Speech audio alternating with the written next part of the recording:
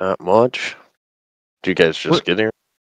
Yeah, we just joined there. Yeah.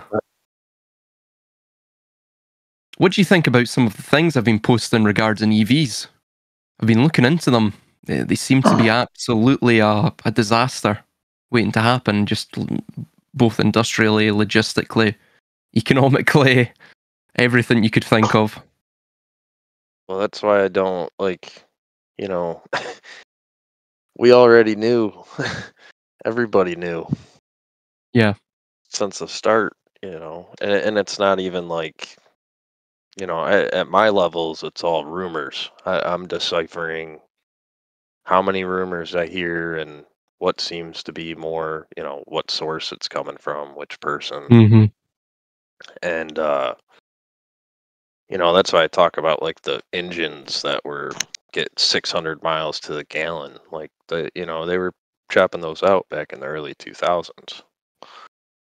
Uh, Obviously, they're not going to put them on the road though, because it'll kill the whole gas industry. Like you don't, Mm-hmm. it's way less fill up, way less. The barrels of gasoline would just diminish, right? And that's like understandable to an extent. But the thing is over the last 40 years, our efficiency in motors hasn't increased at all, right? Yeah. It's like what cars sit around. I don't know what your numbers are over there, but it's like cars are 30 miles per gallon, trucks are light ones are 20, heavy ones are 10, and that's it, right? Mm-hmm. And we've been just running this way forever, saying that we're going to run out of gas and oil every 10 years, just like the environment and every other cataclysm is going to kill us Yeah. in 10 years. So it's like, well, all right, if we just wipe all the fear porn out of it and look at it logically from what's presented, it's like we would be fine just running gas and oil pretty indefinitely, because I am pretty sure we produce it at this point. And the EV stuff, I think it was like, just like I was talking about with Cosmics, I think it's like a slaughtered fattened calf that they've been building up. That's where I mean, like the auto companies are acting all lost now, just like the banks did 15 years Exactly. ago during Yeah. the Big Short, right? Mm-hmm. They're looking for the bailout now. They want to get the bailout money the banks got. It seems very strange as well, because you're beginning to see, and there's again, these are merely rumors that I'm hearing, but they seem to be picking up momentum regarding the insurance companies don't seem to be too interested in insuring electric vehicles, or it's at very extremely high premiums. You're seeing things, for example, even with hybrids, this is the case. Of course, the battery is within a compartment underneath the, on the underbelly of the car. But if you go over, speed bumps or anything like that, or you go over anything that may cause even the slightest superficial damage to that compartment, then, or to the underbelly of the car, then essentially it's a write-off at that point. I believe it's because of the diagnostic information on a lot of these EVs, most pronouncedly of Tesla. That is all contained in-house in terms of the diagnostic machines and all of that. And also the batteries are very complex. The cells that are utilized, or the cell structures that are utilized within the batteries. I mean, I forget the number now in terms of the amount of cells that make up these individual batteries. I mean, they're extremely expensive to repair as well. Now, of course, that's to get everyone off the road. I mean, you can see the logic in terms of, as transitioning to a cybernetic, transhumanist, neo-feudalist, capitalist dystopia, or whatever term we want to use. But it seems as though you're beginning to see, like what you're saying, the car manufacturers are beginning to reverse gear too.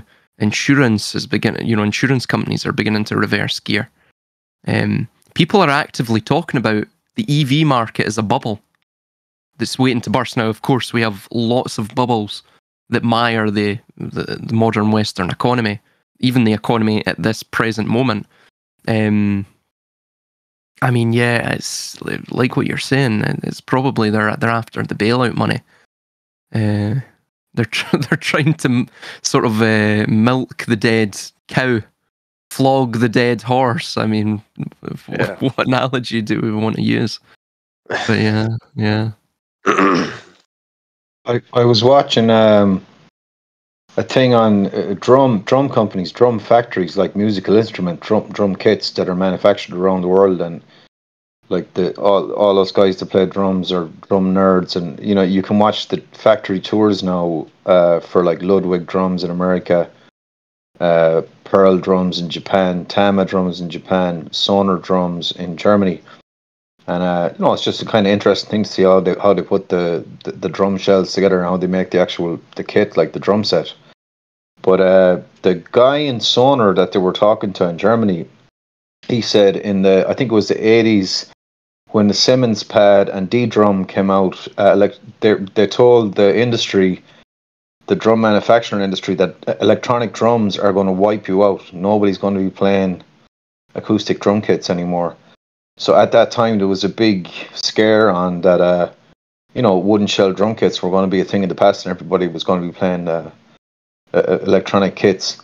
But like as time goes on, the point he was making is that, acoustic drums are still very much, in the market or whatever. Yeah, the electronic drums have their place, but like they'll never replace an acoustic instrument. But he was just making that point. Like at the time, everybody was in fear mode in the industry where they manufactured drums. But the point he kind of made, in a roundabout way, like what I took from what he said, was the electronic kit kind of cornered a certain element of the market.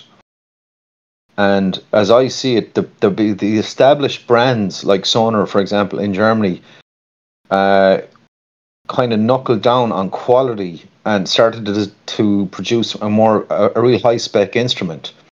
So to buy like a high end set of pretty much any drum set now from one of the bigger companies at the higher end, you're talking 4,000 euro, 5,000 euro, maybe more. DW in America, another example. But the point being that like when you have these new trends, and they threaten to dislodge, like the electronic car is threatening to dislodge, the diesel petrol engine car.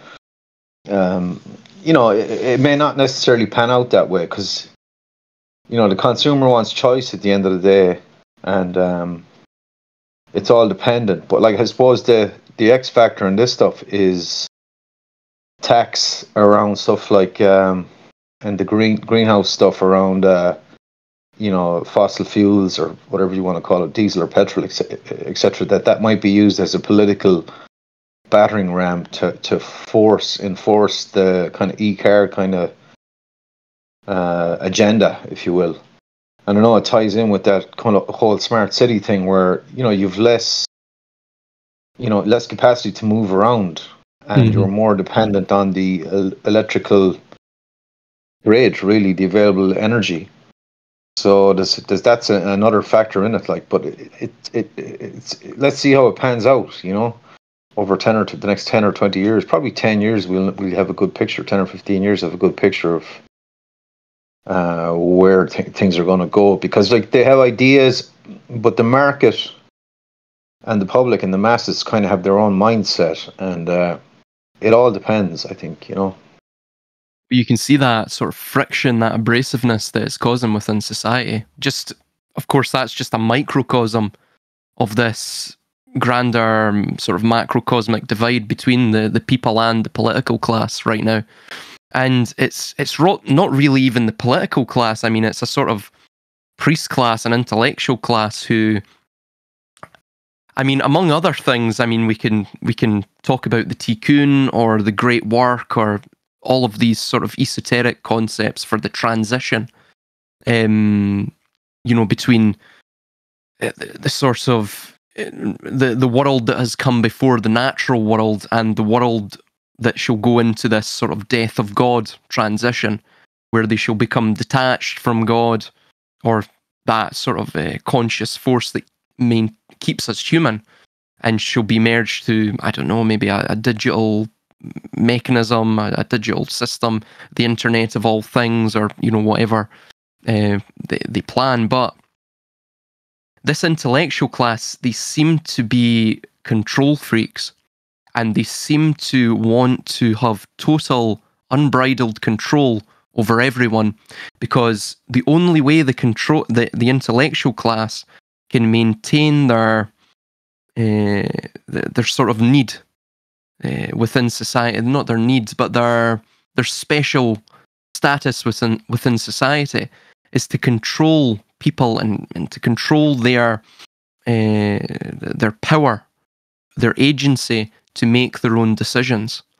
So the only thing the intellectual class can provide is ideas, is that sort of decision making power.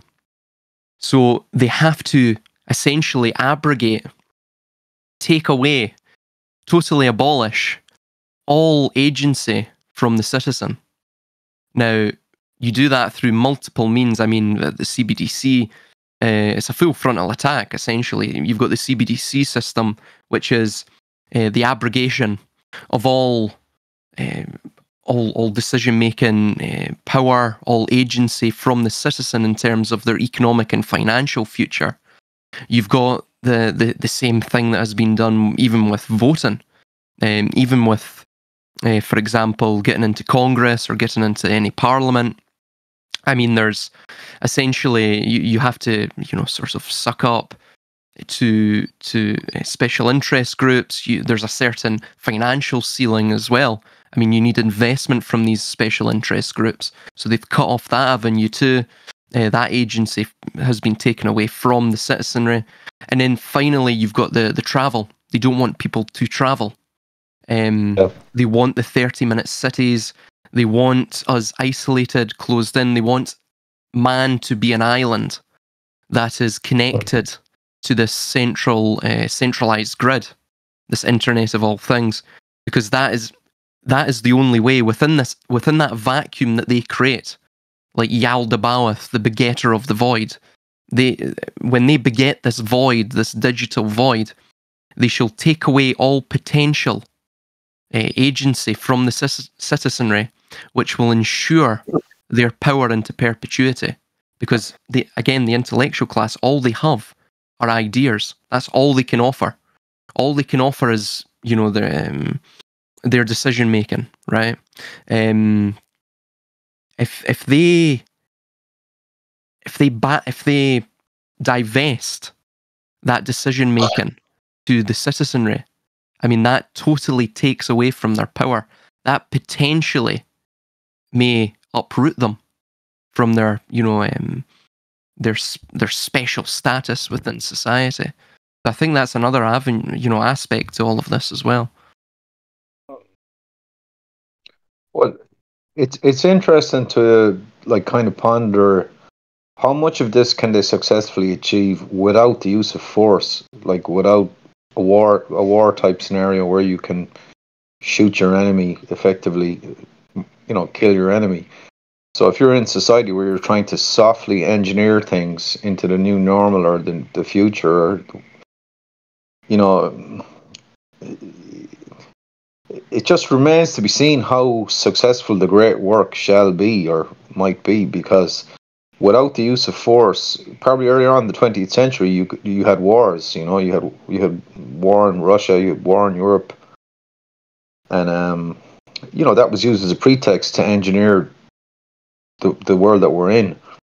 But if we assume, and it may be not fair to assume, but if we assume that they're moving forward without using that option now, that they're trying to softly engineer the thing, it just remains to be seen how far they can push it, how successful they can be. But as you kind of say there, if they're creating this economic prison and this atomization of people, and the fracturing of society, and the miscegenation and all the rest of it, the postmodern kind of post-structural narrative. It remains to be seen how successful that may be from their point of view. Because, as I was saying in the last conversation, when you're working with natural materials, be it carving a piece of wood or trying to shape human society, like every once in a while you're prone to that natural material kind of kicking back or not go. Yeah. The timber doesn't split the way you wanted it to split. Mm-hmm. It splits along the grain, or you hit a knot, or it still is a natural element that you're trying to shape. So even with all the best predictive stuff that they have, and the psychological stuff, and the algorithm, and the data, it's still, they may find themselves more in a reactive situation than actively moving forward in a given direction, going from point to point on a premeditated graph, because the plan may not work out as they've hoped. So that puts them in a weird situation there then, where they're kind of chasing their own tail, or they're trying to react all the time, or they're trying to go to plan B all the time. So it's like it just may not be that easy for them to maneuver. And if it isn't, if they find themselves in that scenario, which I think is a possibility, then you may see that the gloves will come off, that they may go to ever more drastic measures to try and get the ship to sail in the direction they wanted to sail in. So let's see. Perfect. I like the ship reference. How, like Zeal, I mean, it's almost like they're, captains of the ship, and they're basically trying to convince us to go below deck and sit on the shitty benches and row the oars to move their ship. And we keep coming back up, and they just find new ways to send us back down.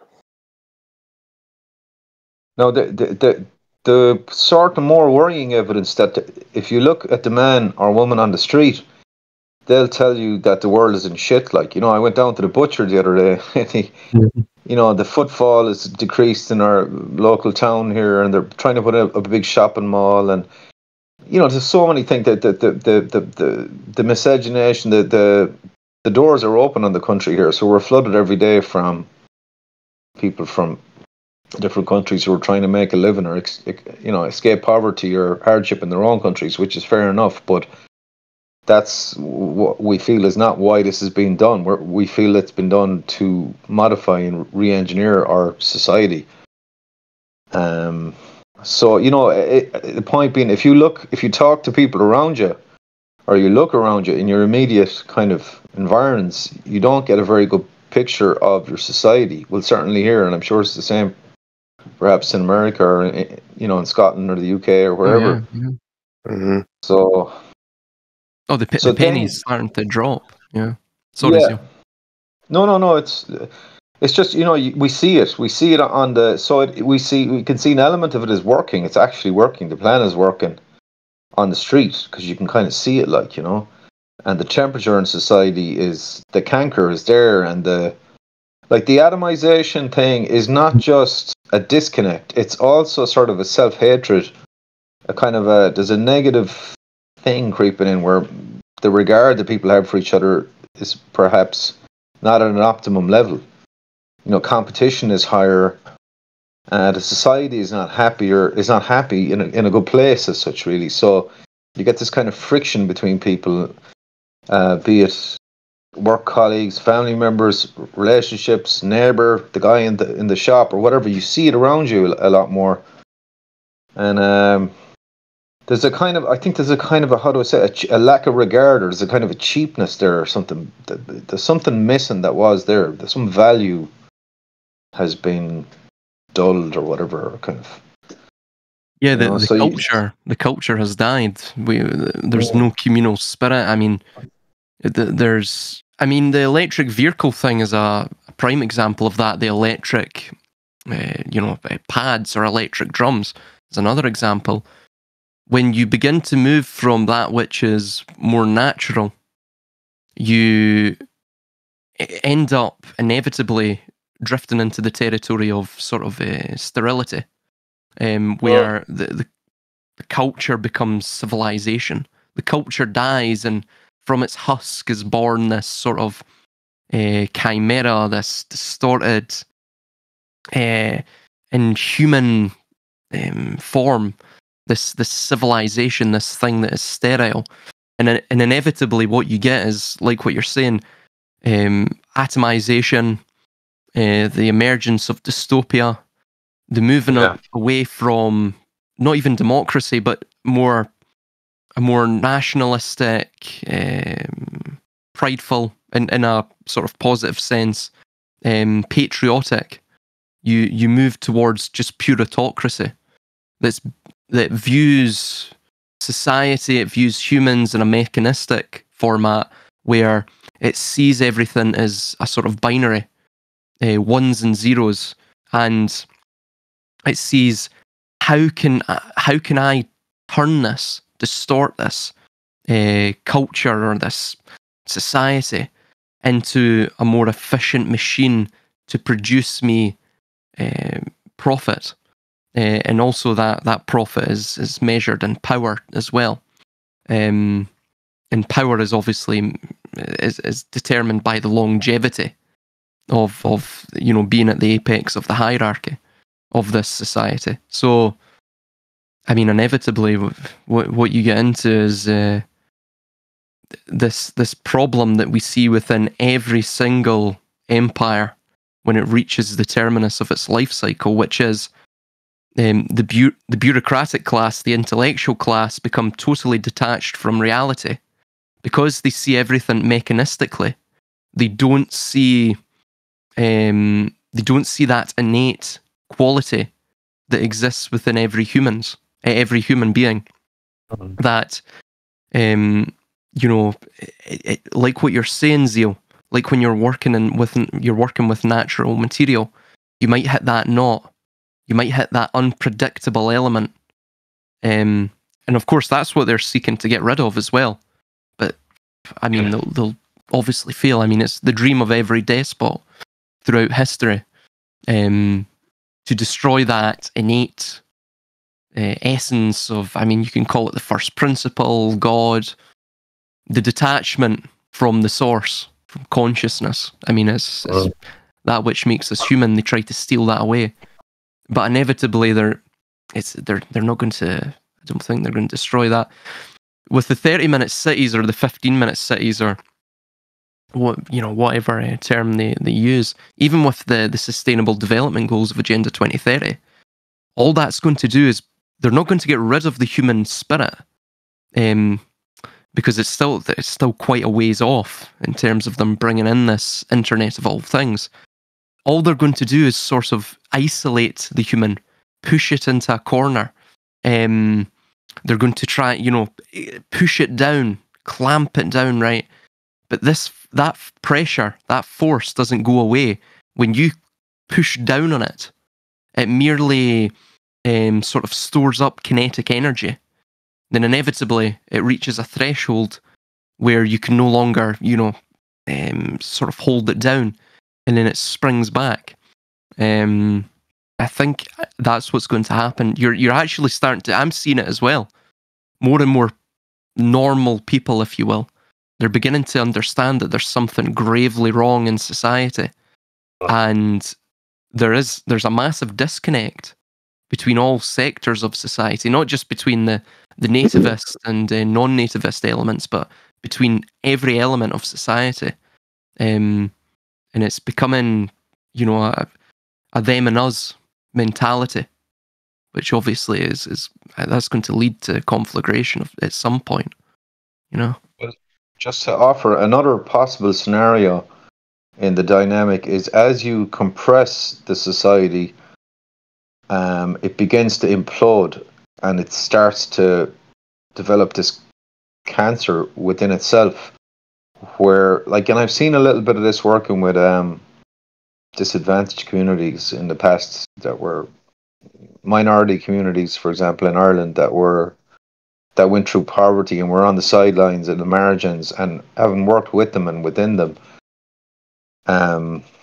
you see this culture where there's a self-hate is what I describe it as a kind of a loss of pride, a loss of dignity, a kind of an implosion in the family structure, and a kind of it begins to, it's like a tree that you deprive of light and water. It just starting to rot from within. So scenario A, as you point out, might be a springback, which would be the optimum scenario. That would be healthy, possibly not very peaceful, but will be better than what I'm talking about, which is scenario B, which is a kind of an implosion. So that instead of that energy being reflected out into a reaction, it's contained within and held within, and it develops into this cancerous element within the society, that society starts to implode on top of itself. And that's highly unhealthy for us and extremely beneficial for them, because we're doing their job for them at that point. Like, so it remains to be seen in the long term how will the culture pan out in that manner.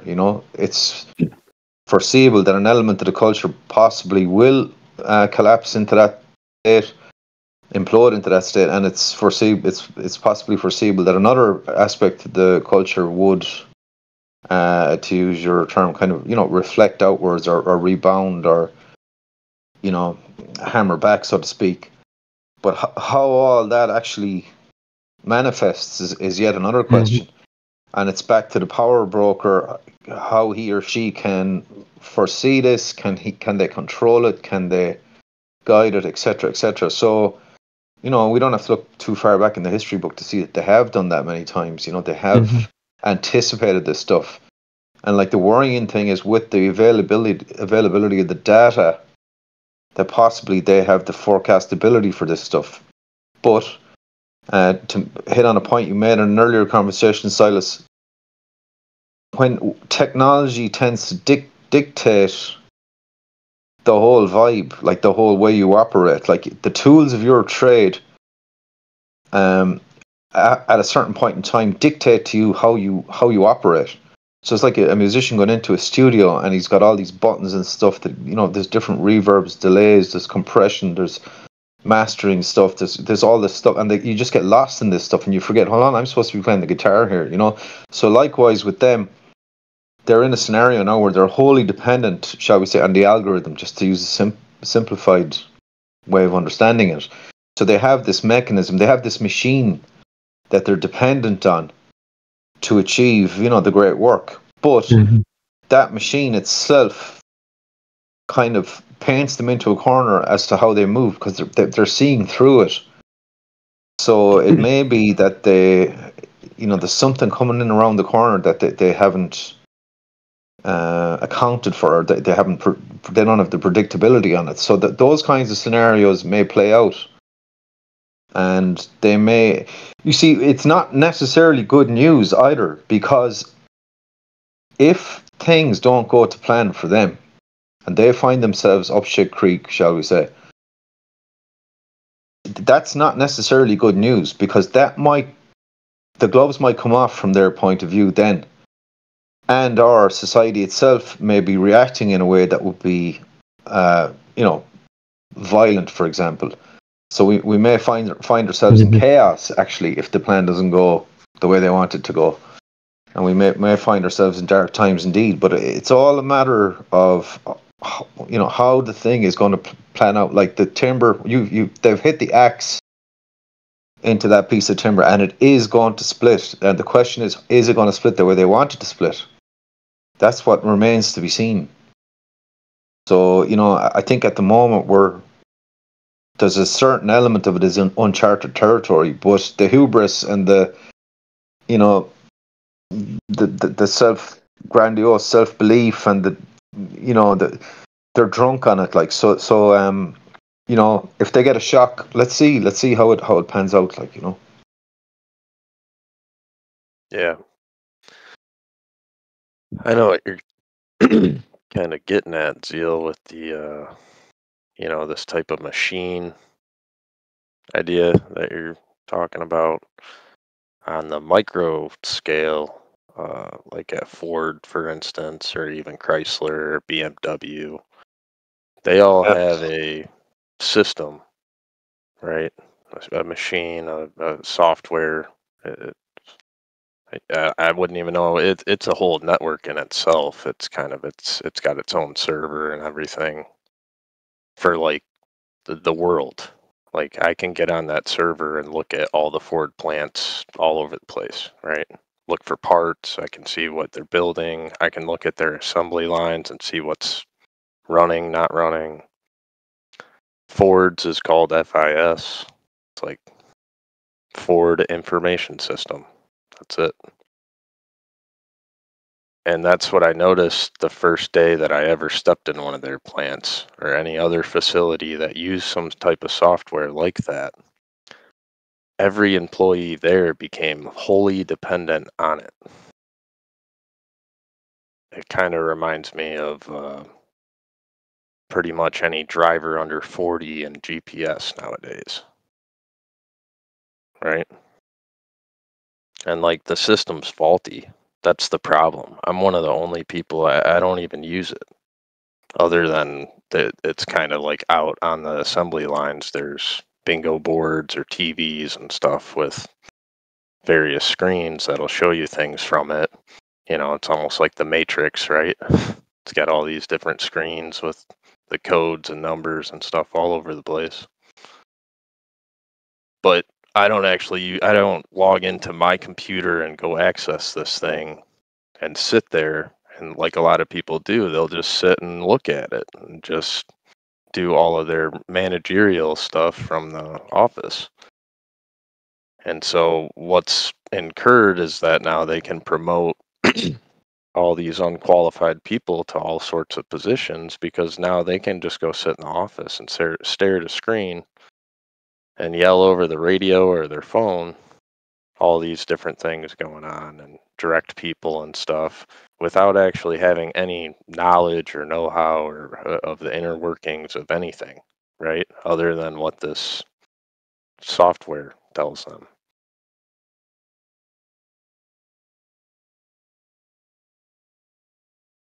This is the problem as well with outsourcing human ingenuity, human intelligence, not just in terms of knowledge, but actually outsourcing decision making to AI systems. And you're seeing things come out of DARPA, for example, where they talk about wireless optogenetic nano networks, right? Which can be implanted or infused within the brain vis-a-vis nasal spray, right? So you're getting into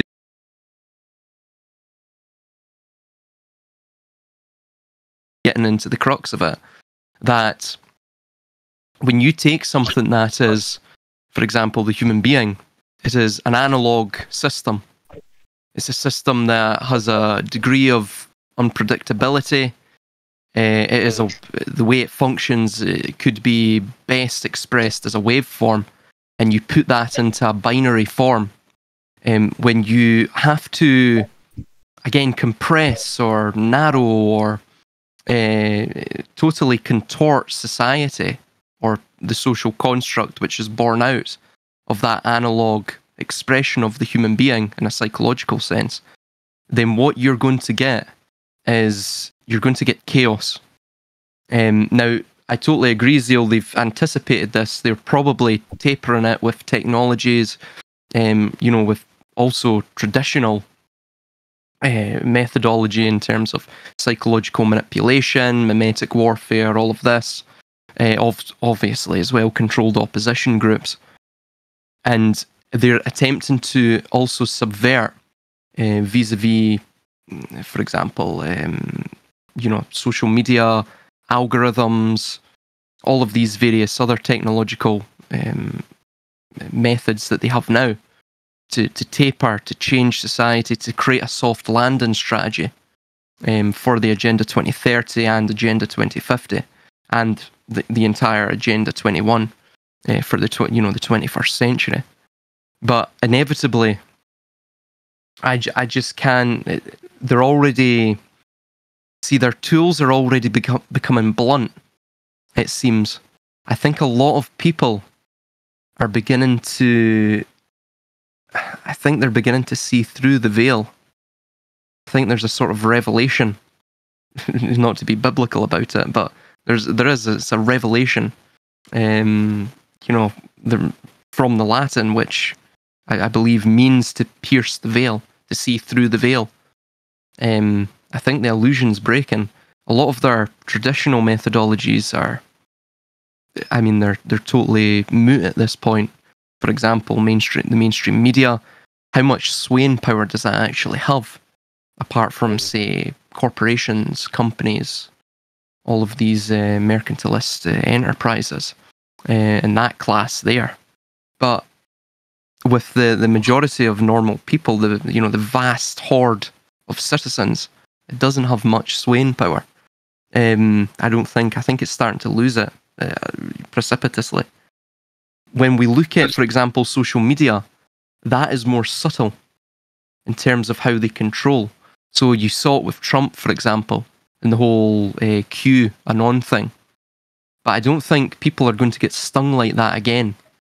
I think there's a sizable contingent of people, not a majority. I mean, it's still a minority, but a sizable contingent that saw through that. They saw what Trump was about. They understand that left and right are merely the sort of that's the way you move towards it's the totalitarian tiptoe, the left foot and then the right foot. You're moving towards the sort of end goal that they desire if you buy into that paradigm.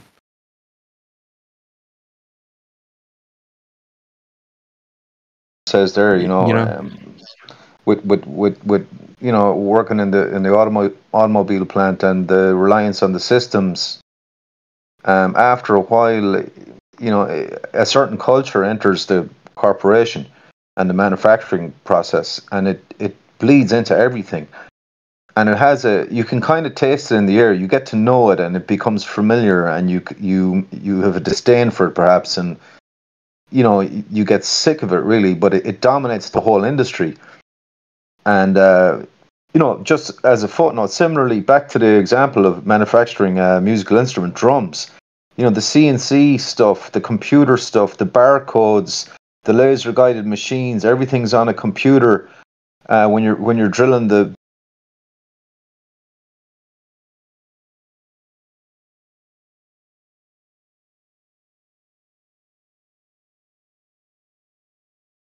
art processes with minute differences from company to company. Sorry, Zeal.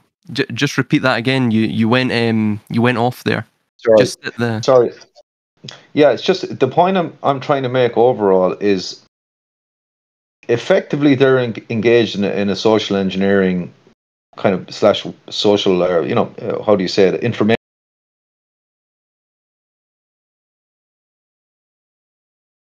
To successfully kind of roll that out, they need the aspect of camouflage and subterfuge. They don't want to be seen or known, but they're becoming ever more perceptible because people are getting clued into that kind of culture, and the feel of it has a certain feel. It has a certain kind of almost like a smell, and it's them. And like you can fool some of the people some of the time, but by virtue of the fact that they become wholly reliant on that system, their fingerprints are becoming clearer and clearer, and people start to see through it. So that's a major problem for them. Like it's a bit like Blitzkrieg. You made certain tactical advantages for a time, but you can't keep going with that because it just doesn't work in the long run. Because it's okay for short-term, tactical advances, but not in the long term. Maybe that's what all the bunkers are for.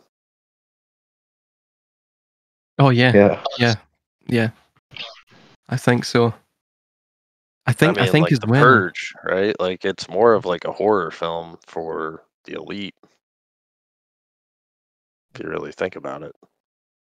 But like the ironic question, listen, what happens if they fail? That's an ironic thing to Like, think. what way? Well, suppose like the great work doesn't work. Suppose they fuck up and they don't get where they want to go. What then? What happens to society? You know, they're in disarray. The plan has gone up in smoke. The system has turned out to be a failure. What then? What then for society? You know. I think it's. If I might get in there, sorry. Yeah, jump in, man. Hey everyone. Hi, man. Well, I personally think and observe that they get so much investment into reforging past history to seem like they've been in power all this time, to seem like they've been a success all this time, that I think that they've always failed.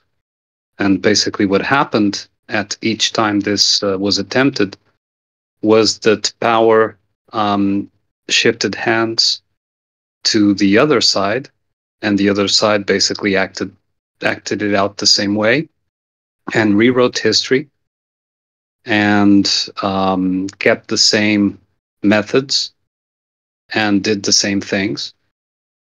Because it's like we were talking, I mean, some time ago. If you are given a position, we can talk here and say, no, we would do differently and this and that. But when you're given a position, the temptation is so strong. Only really the, let's call it, and this is just a word, the pure would be able to resist. Because the consequences or the alternative to not do it is to probably be completely taken over by that wave that you guys are talking about. And so, and this is, of course, an observation. I'm not saying that it's, of course, the truth. It's just my observation. Is that one of the greatest points that they try to insist on in history, and that's come to the fore, especially in the, let's call it conspiracy kind of circles, is that they've been in power since forever. This is basically the key point that more or less every conspiracy agrees upon, right? And so I would contend that if we remove that element, if we say, well, let's consider that that's fake too. Let's consider that that's false history, that was rewritten in the same way that, for example, the theory of evolution, right, was put in exactly to extend and make human life less valuable, and to extend into a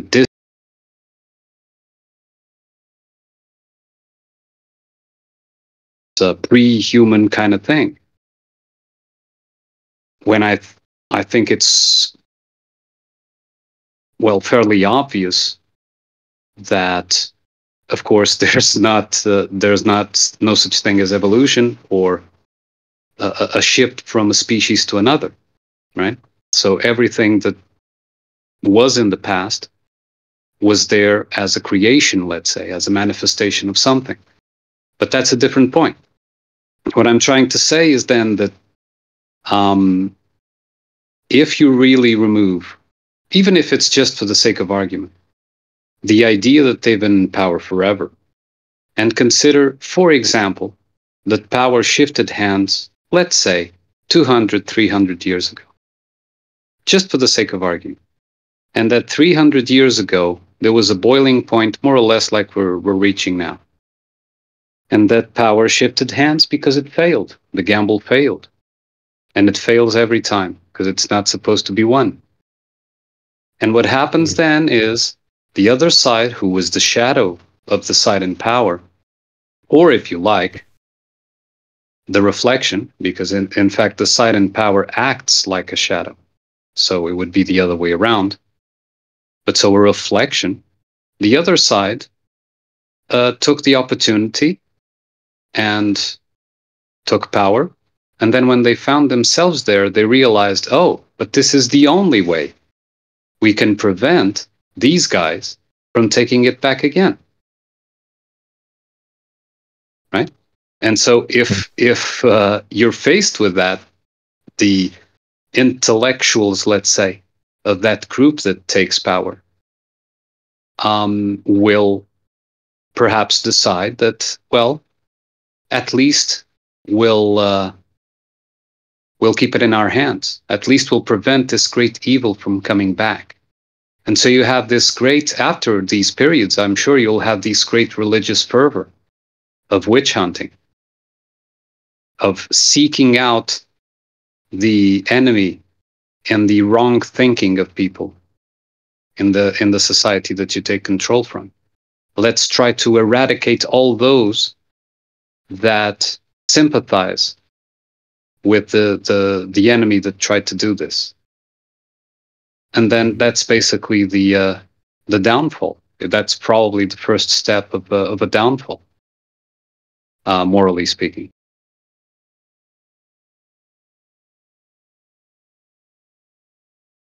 Eternal conundrum. It just revolves and revolves, and like the corridors of power and the halls of power, it's like an empty palace. It's eternal. It's always there. It's who populates it. You know, who gets in there. And as you say, as you kind of intimate there, it has shifted over time or whatever. But the building is always, the palace is always there. The corridors of power are always there. But yeah, Olympus remains.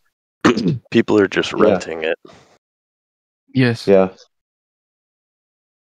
But they believe that they've stayed in it for so long that, you know, they built it. They think they built it. Yeah. The barbarians, they inhabit the ruins, and they believe that they're sophisticated. They were the sophisticated minds who conjured it up, and, you know, they were the artisans that put it together. It's an archetypal vessel, I think.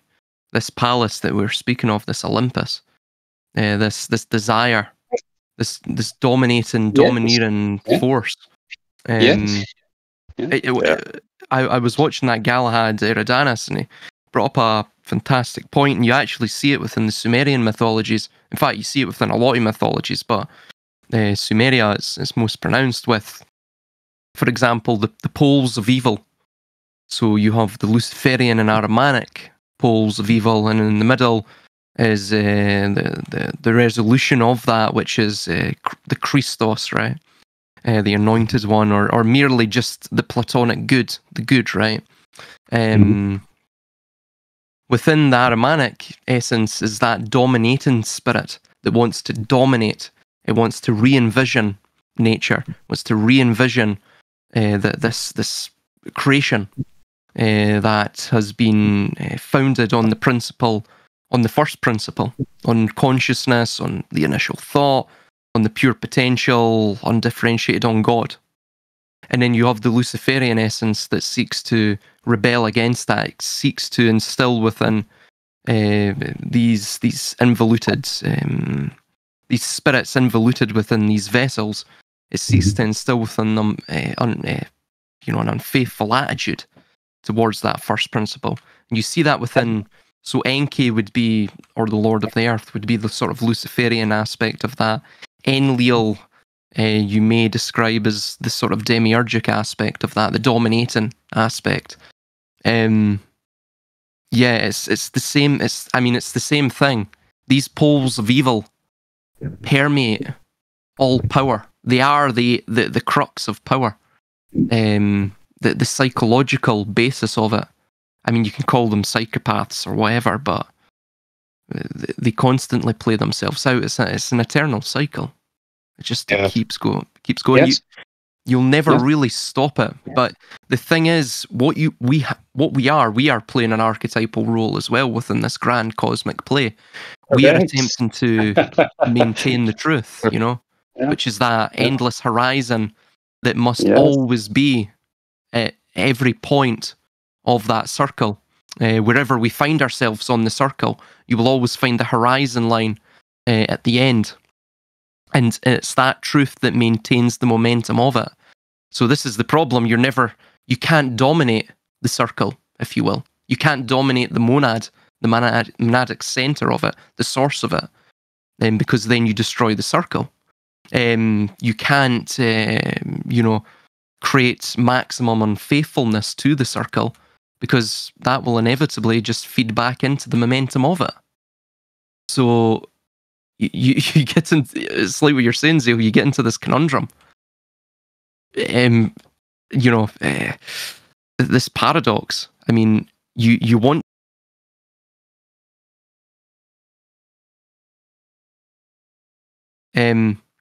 there is nothing. Do you know what I'm saying? So I'm going. Let me just say something that, well, it will sound controversial, but I will explain. The fact that this problem goes over and over and doesn't have a solution is the simple fact that there is no problem. And what I mean by that is, which is very controversial thing to say, what I mean by that is that the problem that we see is never meant to be solved in the sense of you have to take out the issues on the other side so that your side can then prosper and so on and so forth. No, the greatest problem is to see, and this is really, really hard, is to see that we are all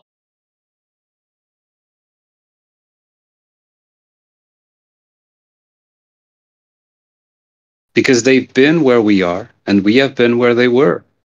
I mean, of course, it's probably not the correct term, of course, but in an archetypal sense. And so it still kept on, and it still went on, and it still revolved around the same. Because the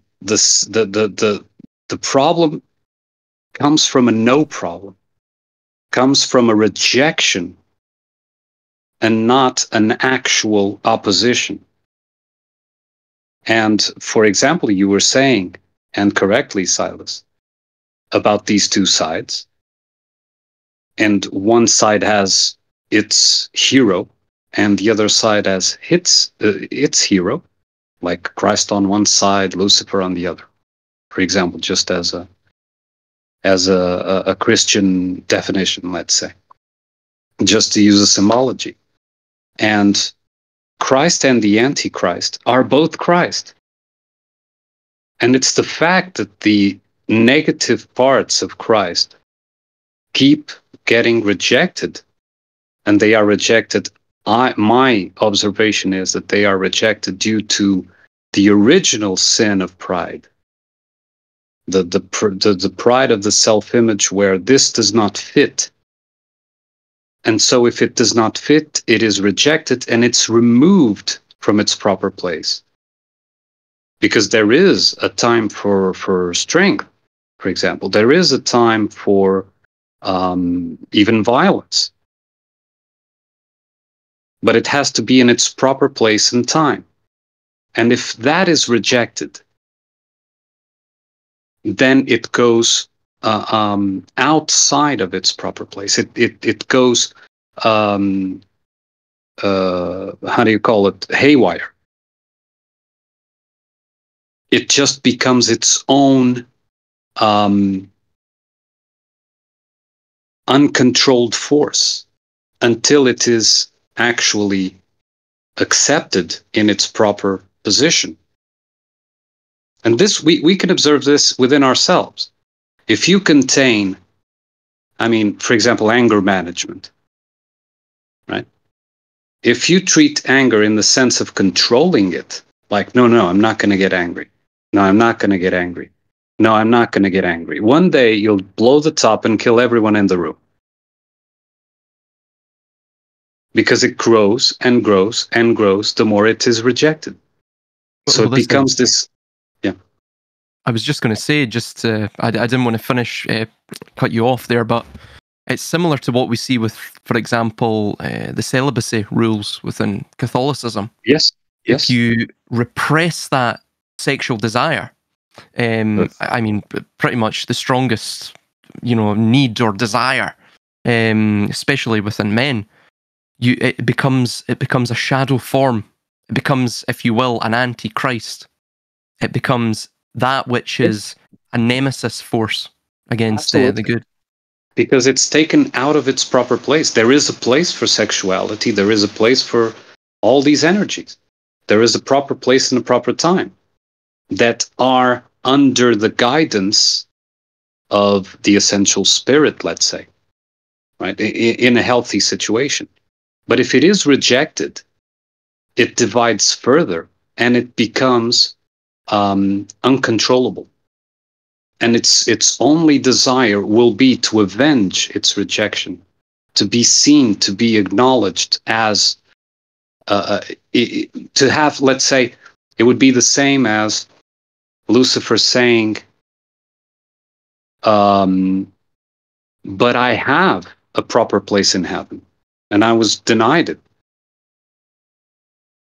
I have a place among God's angels. And we're talking metaphorically here, right? And I was denied because I disagreed with the boss.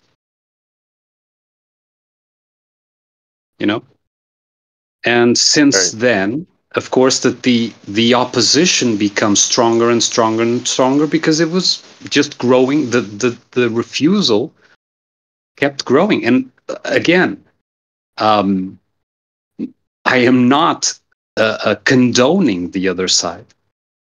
What I am going is taking further steps back and realizing the origin of it. Because if we don't realize the origin, we do not understand that in the bigger essential picture, it is not a problem. It is something that is playing out, and it will continue to play out until there is until it's put in its proper place, until that energy, that force, is put back into its proper place.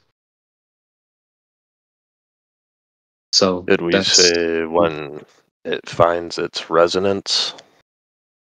Yeah, it's another way to put it. Sure, we're talking metaphors. Yeah, so once you reintegrate the sort of shadow of the self within the larger pleroma, or the larger whole that is the sort of tripartite essence of the human, in its fundamental sense. So, I mean, you see it throughout mythology, the Epic of Gilgamesh. I mean, in a contemporary sense, you see it within a Fight Club, Durden, which is obviously etymologically from the Old English, the Valley of the Beast, right? Which is obviously an allusion to the demiurge, or to those, that sort of polarity of evil. And obviously the narrator has to, I mean, the symbolism is rife in that movie, but he has to sort of go into the freezing Hades, Hadesical cave, and he has to, face his fear, overcome the shadow of the self, reintegrate it. Through, again, you see it within the end of Fight Club. He actually sort of he does what Christ does and sacrifices the self for the better parts of the being, right? Again, all symbolic. It's psychologically symbolic. You see the same thing somewhat within the mythology, the Irish mythology and Scottish mythology of Finn McCool, I believe, if I recall correctly. and he has a certain feud with what was the clan called? Was it Clan Morna or something? And there's something else to do with his mother, and in terms of Morna, how yeah. he was born. And yes, yeah, Morna, yeah. So he has a feud with them. There's another thing that ties it in with the Epic of Gilgamesh, and I forget now. But I mean, literally, the Epic of Gilgamesh is found throughout mythos. Very similar as well to Dumuzid or Tammuz.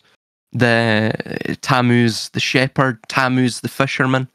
Right? It's the same idea as again shepherding the flock through the valley of the shadow of the valley of death, or the valley of the shadow of the self. Right?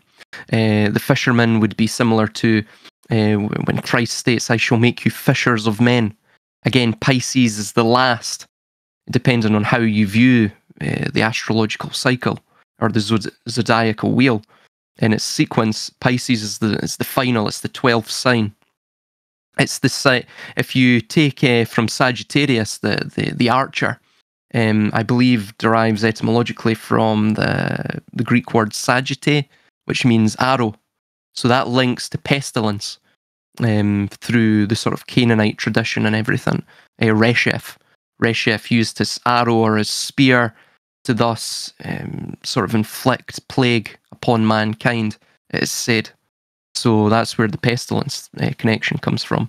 If you take that from Sagittarius, you then have 4 signs up to Pisces, which takes you to the sort of greenish pale horseman of death, which is Pisces. So Pisces is the lowest point within the subtle bodies concept. It's the lowest point of the feet of man. Obviously, Pisces as well is shown as the sort of Ouroboros-like rotating koi fish. It can be koi fish or rotating fish. Again, the eternal cycle, because after Pisces comes the new dawn of Aries, which is, I believe, a fire sign. So again, you get into that paradoxical element of fire, which it both is a comforter, and it provides it's the sort of bright, flaming essence of the dawn, but is also that which eventually immolates the living being that's born under dawn's light, that's born in the spring. So yeah, you have this eternal cycle contained in that. I mean, it's found everywhere. I mean, every religion known to man.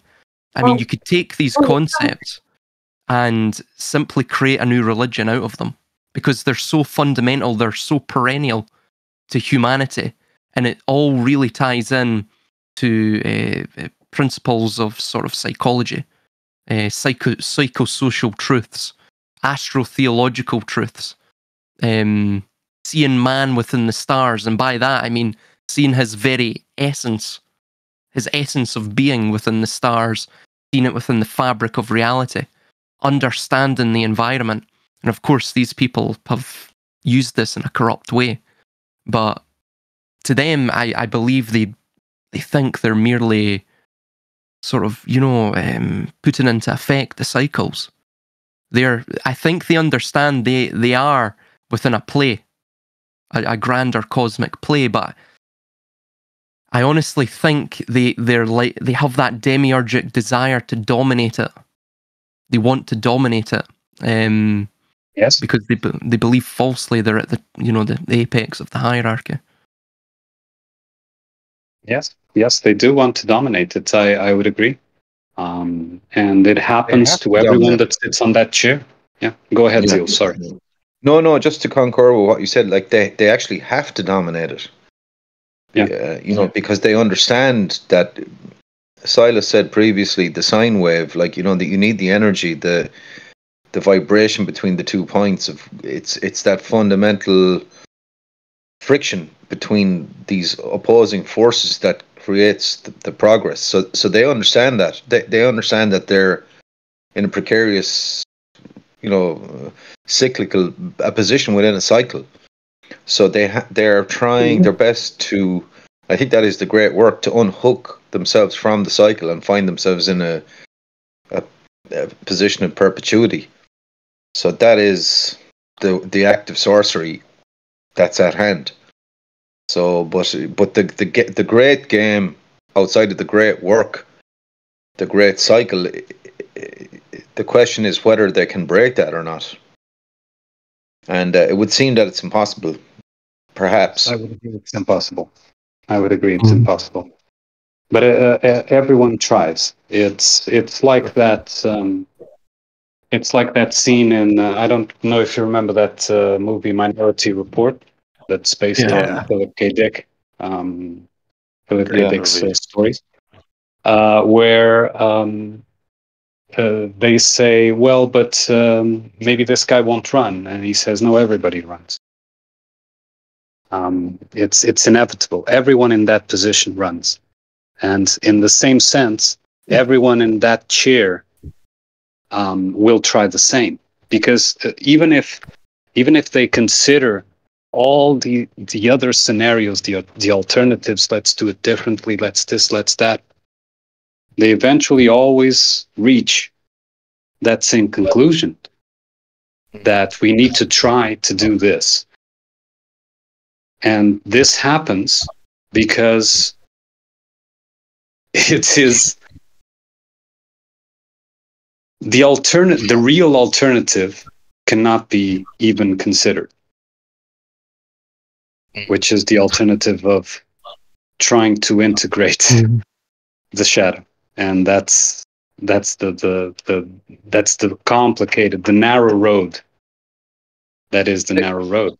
Yeah. And another potential scenario, and Regan kind of hit on this a while ago when he was talking about the automobile plant, and because of the technology and the use of computers and the systems in the modern manufacturing process, because of the huge focus and absolute reliance on those systems, as Regan said, there's a lot of people now who are not necessarily trained up to do the roles they're doing, but they can sit behind the screen and figure out what way the spreadsheets are going, what way the production is going, and suddenly they find themselves in a position of power or management within the organization.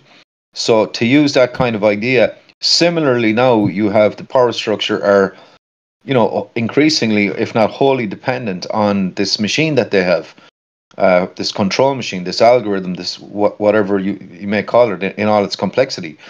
So the scenario might be that you have a rival power structure. They might find themselves, because the machine is so evident, and what's to say I can't take it off them, or what's to say myself and my cronies can't pitch in, because power now is no longer about national borders or your army versus my army or your air force versus my air force. This control mechanism now is happening in a very distinct environment.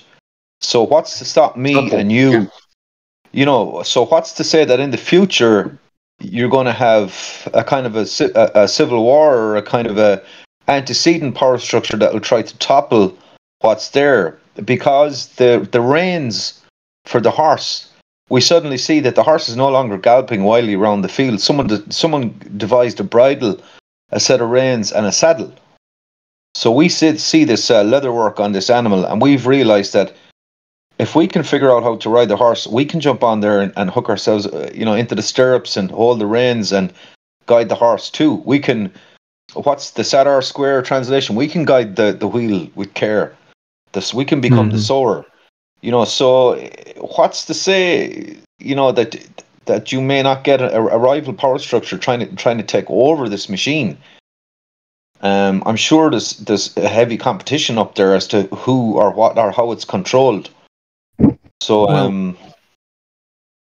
I think as well. I agree. I mean, I think all of this, when you look at just these grander, I don't know, sorts of epochs of human history, right? The grand epochs. I mean, from one point of the historical record to the final point of the historical record of a single epoch.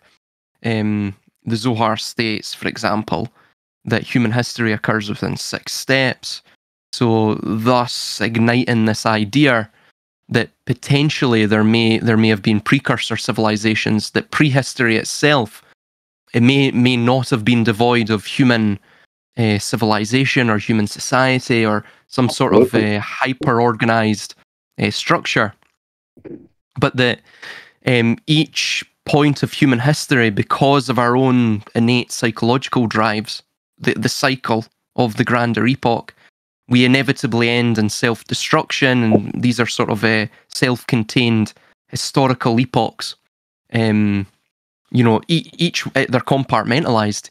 Each one doesn't know of the other's existence. It's a sort of like wiping clean of the simulation, if you will, right? At the end of these epochs. But if you look at in the grander tapestry of everything, that is exactly what happens. The old sort of magician class, if you will, the intellectual class, the priestly class, whatever term we want to use, the sort of wizards, right? They die off, and I think those who have quietly sought knowledge, they eventually sort of, the cream rises to the top, if you will. That they sink to the bottom, and the new youth rise to the top. I don't know what, you're speaking in archetypes, so we're not even speaking about ourselves really. I mean, it's just a new archetype will take hold. But there was this idea that, and it ties into this, that Galahad Eridanus brought up, and it's something I haven't heard in years. It's a German word. It's Gestalt. So a Gestalt is within psychology, it's emphasizing the sort of the confluence of patterns over the composition of its parts, right? So viewing a system is a sort of holistic entity, a holistic being, a holistic process, rather than viewing the smaller processes within that, the smaller components within it that produce that greater process. So in that sense, what we're really seeing is like what Regan posted in the VC notes. It's the 12 points of the zodiac, but the 12 individual signs of the zodiac, the archetypal essences, the cycles, the sort of smaller eras within that grander epoch, they don't really matter, because all that matters is that 13th point, right? All that matters is that grander transition. All that matters is the eschatology, is the end goal. Is what is, like what you were saying, Armunn, what is behind it all? Because the beginning is the end. So what is behind all of this? And if you take yourself out of the sort of mass melee of these little component parts all working together to create that grander gestalt, right? That grander process of this grand epoch of human history that we reside in, then you begin to find that Christ resolution, right? You begin to find that middle point. You begin to become a spectator that sees a sort of top-down view of what's going on, of the tapestry of human history up to this point and even before. And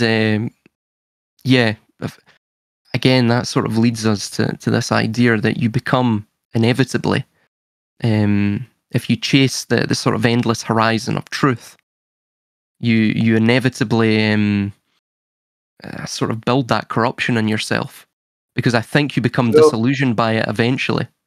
You have to go to the underworld, like the hero journey. It's exactly that. You have to go through the underworld. Yeah. You have to face the shadow world, like Odysseus, right?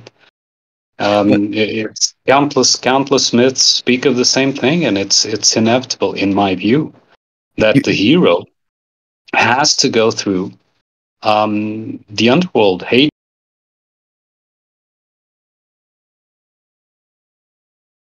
but it has to. There's always a point when it has to go through the underworld, and it has to be face to face with the things about the hero himself that he doesn't want to see. That because he's a hero, he's not a villain, right? He doesn't have the the traits of the enemy. So yes, If I may absolutely. interject Yeah. for one, just adds greater clarity to that myth, that sort of reoccurring myth that we see. We see it within the Orphic tradition. I mean, you even see it within that idea of the Fool. The Fool card obviously is the 0 card, and it's the 22nd or terminal card of the.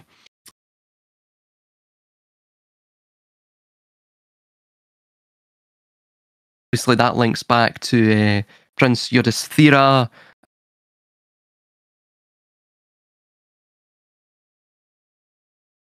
Right, that's essentially it's that archetypal story that we see constantly replaying out, like what you were saying with the hero.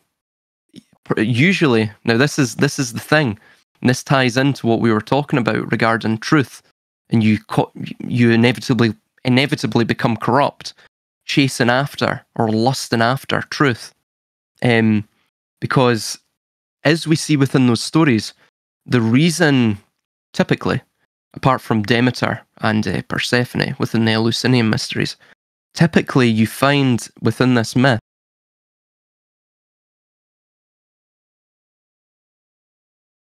world, and then does he find his love and then leave the underworld right after reintegrating the shadow or facing death or what have you. But the entire premise, the main sort of ignition, the fuel that motivates, encourages the hero into death, into facing death, is the pursuit of desire. It's the pursuit of that which he is attached to. It's the pursuit of the endless horizon that he inevitably will never find. Because once you go through that process of death, which is the process of knowledge, thus to pursue the endless horizon, when you go into Hades, there's a part of you that dies in there. Ultimately, it has to, for you to enter the realm of the dead, the underworld. You inevitably leave Hades a broken being, or not a broken being, a broken person. And I think, again, this is tying into the sort of psychology of the zodiacal wheel. You have to first break down every individual aspect that makes up you to then understand really what are you, right? Yep. Or what you are not, at least. Yeah. And what you are not. Yes, absolutely. Absolutely. So it's a sort of negative or a subtractive growth. But ultimately, the problem stems from you pursue or lust after sort of truth, or you have a desire and attachment to it. It's the problem. That's the problem with wisdom and ignorance, because if you remain ignorant, then you do not lust after or become attached or desire or have desire for truth. But if you seek knowledge, if you seek truth, if you seek wisdom, then thus you have to at least pursue one of the 3 poisons, which is desire or attachment. You have to become attached to truth. I mean, you take it. Of course, you have the philosophers who say, if truth shall kill, then let it kill, or if truth shall kill you, then let it kill you. I believe that was Immanuel Kant.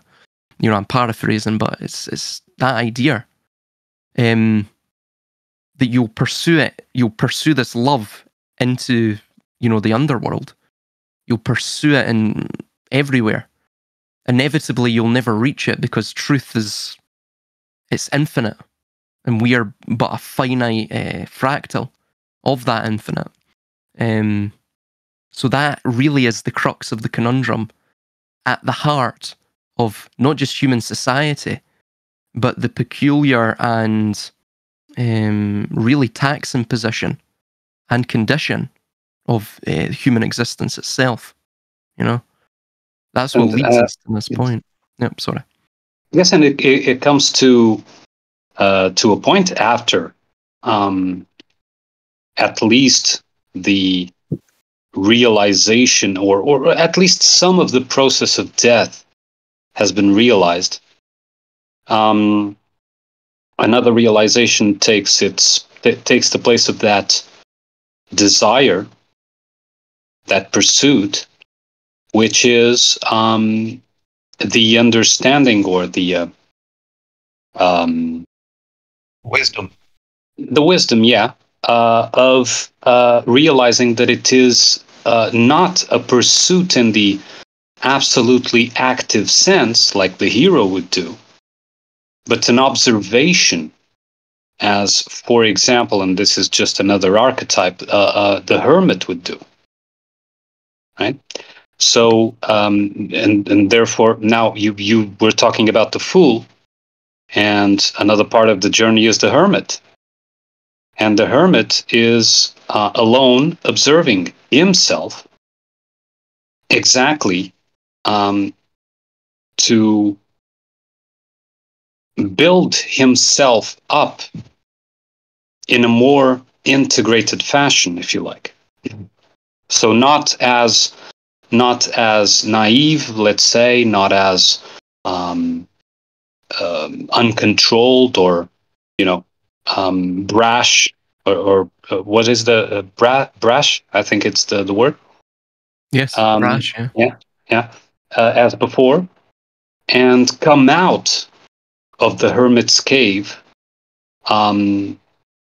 with eventually a completely new persona than before his death, let's say, than before his pursuit led him there. So just to complete and to complement what you were stating there, I think. Yes, I agree. I agree with what you said regarding the hermit. It's a very strange thing to ponder. I mean, these myths they're multi-layered. I mean, all of them. And see, this is the problem as well. This is just on a really tangential point. It's the problem I have with sort of living in an atheistical society. That, for example, I had it very recently on my YouTube comments where somebody stated, but you're religious. To me, he stated, you're religious. You believe in the Tikkun Olam and the Zohar. And I stated, where did I ever state that? That you can't really speak about any of, I mean, just even in the esoteric sense, you can't speak about any of these myths, or you become a Mason.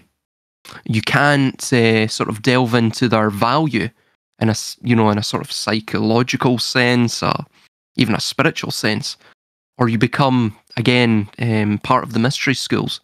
I had the same thing when I was looking into the mystery of Christ, as it mentions within the New Testament. I believe about 12 times or so, right? If I recall correctly. If you include all the apocryphal texts, the mystery of Christ is mentioned about maybe 60 or 70 times. And the Greek term is pretty consistent. I mean, it uses mysterion, which is the same Greek word used to denote a mystery school. So you get the same issue, right? That you can't really look into this in a deeper sense. You're either a literalist, or you become or you're atheistical. And if you sort of attempt to bridge religion with, I don't know, let's call it psychology or science, or just pursuing a deeper truth from these stories, then you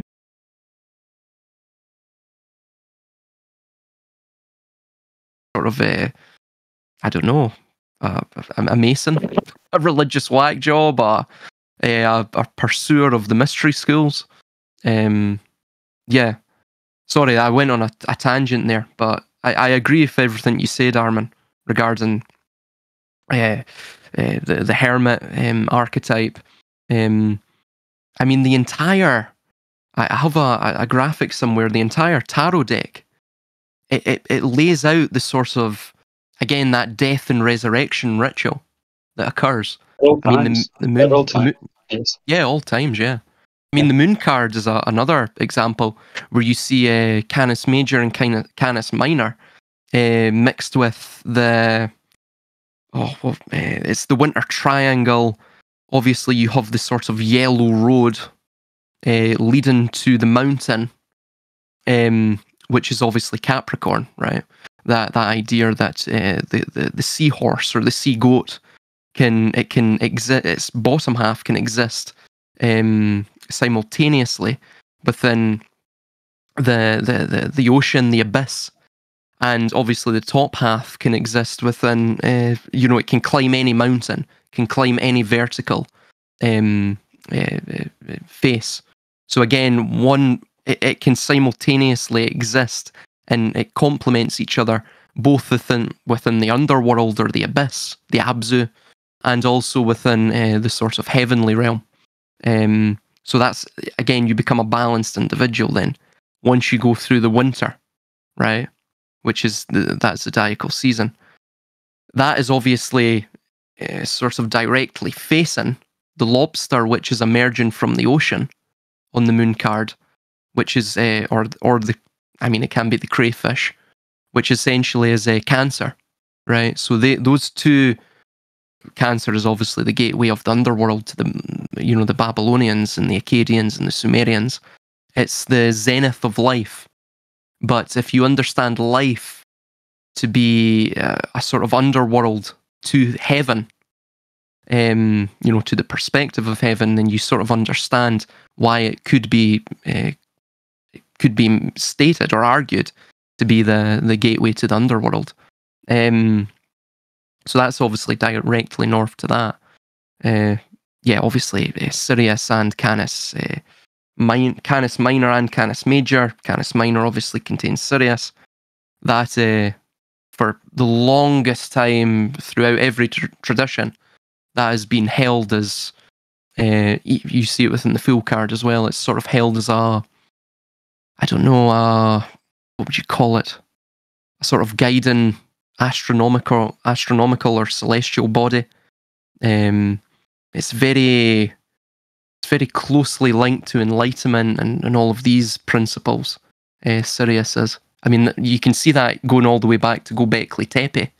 There's a place just outside of Göbekli Tepe, I believe, due east. So that whole area was a metropolis at one point. 100,000 people existed there, if you believe the data, in 17,000 BC. So that if we're talking about human history is within 6,000 year periods, then that was, 2 cycles ago?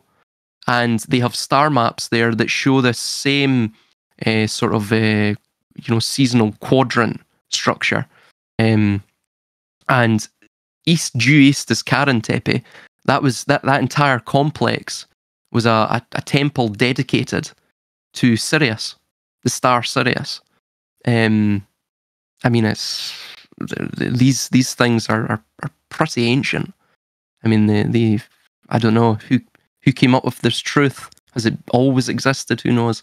Is the data incorrect? I mean, that's a potential as well. But and what we get is a fractal of it already gone through so many times on the blender, right? So one thing that I would like to address regarding the Zeal left. I hope it wasn't anything I said.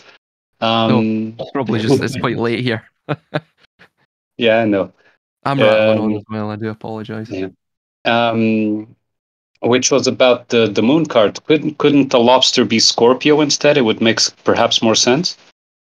It could be Scorpio. Yeah, Scorpio again, the way I look at it is, I think it's, so if you were to pull up the zodiacal wheel, which I'm going to do right now because I've totally, and you pull up the moon card, you see obviously there's a straight line between, Capricorn and Cancer, which you see with, with that sort of south to north. Yeah, it's the opposition. It could be Scorpio. Yes, I mean Scorpio is the sign of death. I believe it's also, I mean, if you look at a lot of the wars, they actually occur within the sign of Scorpio. I mean, the October Revolution is a prime example of that. They didn't storm the Winter Palace until the sign of Scorpio. They had entered the sign of Scorpio. So yeah, I mean, it could be Scorpio, absolutely. I know Cancer was, for quite a long time, it was considered as a crayfish, not as a crab. I believe it was the Greeks that changed it to karkinos, which is their term for crab. It's the Greek word for crab. I believe in the Babylonian period, and obviously previously, we can imagine, it was a crayfish, if I'm correct. I think it was. There was another thing as well, another animal that they used, but it was, I believe it was a crayfish, yeah, that was mainly used. Funnily enough, Scorpio is, I mean, that hasn't changed to my knowledge. I mean, if you look at Göbekli Tepe, there's a star map there. One of the quadrants is Scorpio, so, I mean, what you state there may be correct. And it hasn't changed. It's always been a scorpion. I don't know why. I mean, it's just, that has not changed one iota. No, and I'm not saying that it is. I'm just wondering because, well, I didn't actually know about that change in the Cancer symbology, that it changed from a crayfish to a crab. So that would make sense too. But it's just looking at a lobster, it's much more similar to a scorpion. Well, it's not a lobster, but like you say, a crayfish is much more similar to a Scorpio than to a crab. But if it was changed in the past, then that makes sense. Yes. And I was just wondering, of course, we don't know. Oh no, I mean, as well, Scorpio is actually extremely, I mean, it's very important. In fact, you see Scorpio a lot on a lot of the, I mean, it's very prominent within a lot of the esoteric illustrations and such. I mean, I don't really know why, but it seems to be very important. I mean, it would be, if you looked at the, let me get up the zodiacal wheel again. Sorry guys, we're probably being very boring here.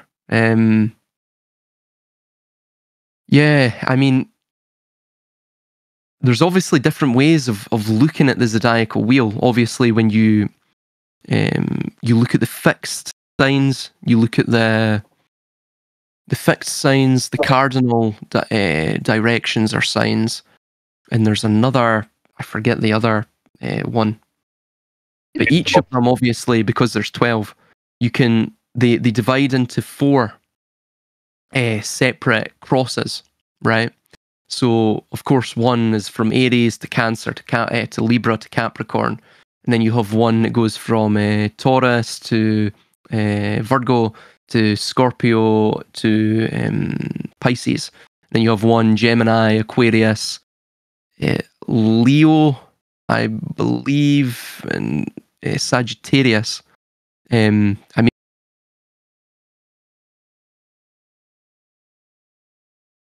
in English now, but it's essentially the royal stars of Persia.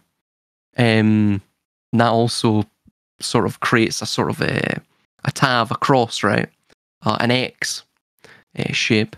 and I believe Scorpio is contained within that sort of a cross shape of the 4 royal stars of Persia.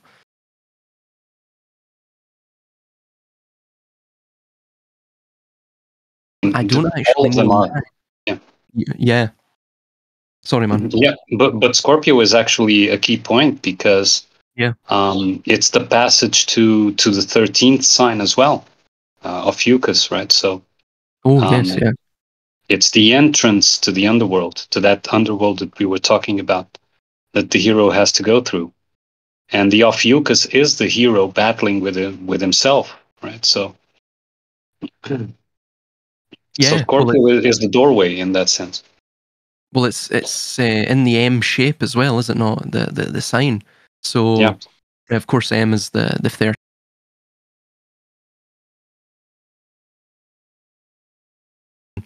Which essentially is sort of the statistical bottleneck effect, or the statistical projection of death, right?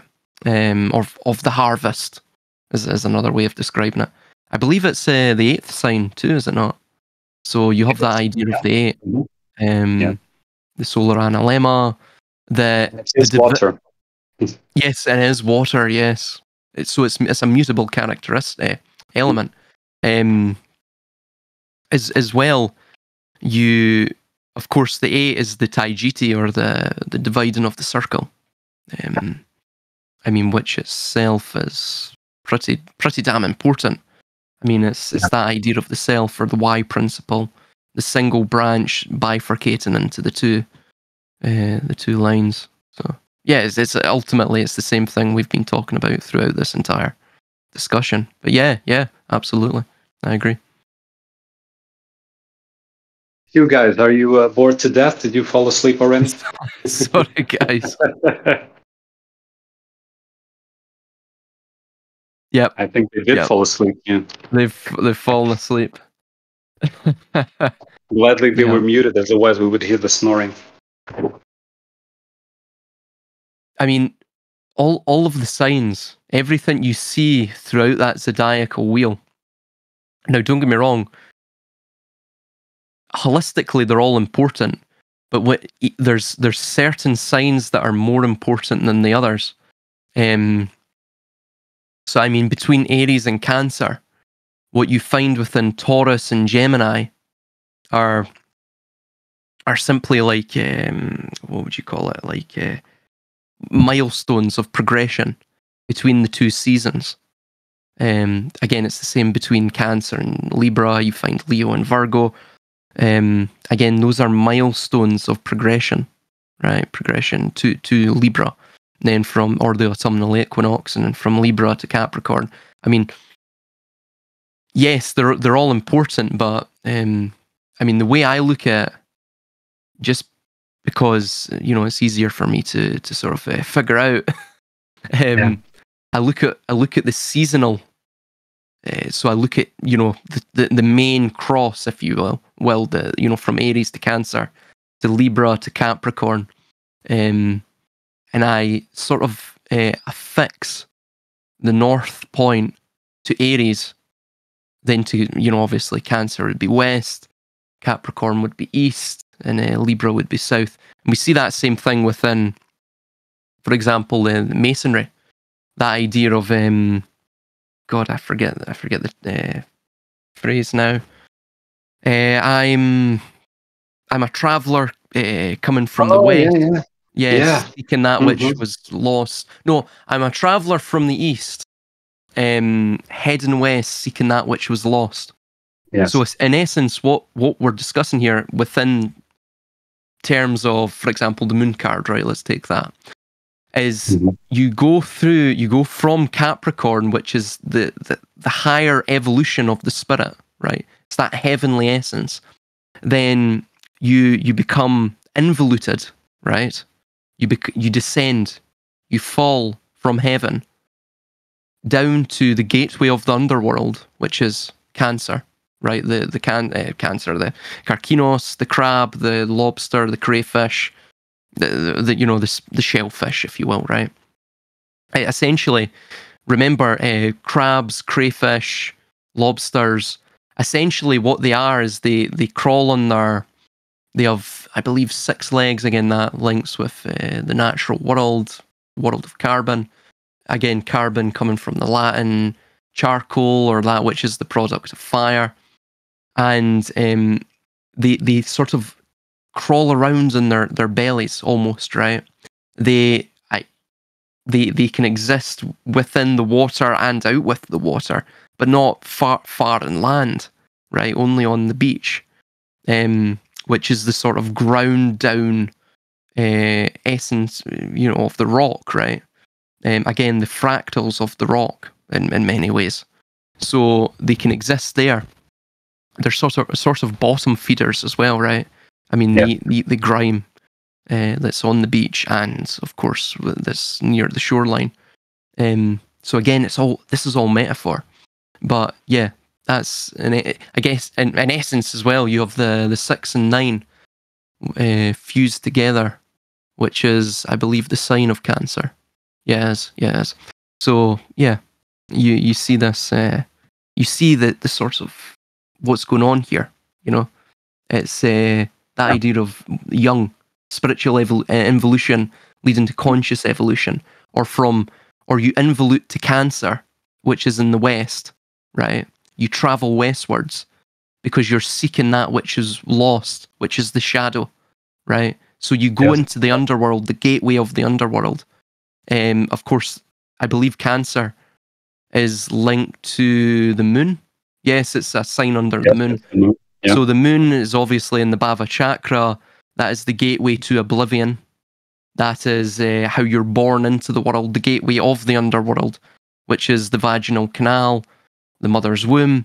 You go into this world of green unripeness, of the colour of death, and you then have to sort of, go eastward, which is the new dawn in Capricorn, right? It's that idea. Yes. Or you can see it within Aries and Libra, which is the same idea, right? You go from sort of Libra, which is a similar idea to Cancer, and you go to Aries, which is the new dawn, and all of this. I believe Libra is the Omega. Yeah, is it not the sign? I believe it is a sign. Its sign is the Omega, I believe, with a line underneath it. Yeah, it is. So you go from the Omega pond, which you see within the Star Tarot card. She scoops it up from the Omega pond, this water of life, and she pours it on the earth, right? And then obviously it trickles back to the Omega pond eventually, and then the cycle continues. Around and around we go, the wheel, the wheel of Yama or whatever. It's these ideas, really, that the entire esoteric corpus is hinting at. That you were describing reminded me of the hymn of the pearl included in the Acts of Thomas. That's agnostic text. Are you familiar with it? Yeah, I have. I've come across that. I haven't actually read that, but I've seen it in. I listen to a lot of. I have been recently listening to a lot of Gnostic YouTube channels, so they have discussed that. I can't recall it, totally, off the top of my head now, but put it on the show note, on the voice notes here for anyone when the guys wake up if they're interested. Yeah.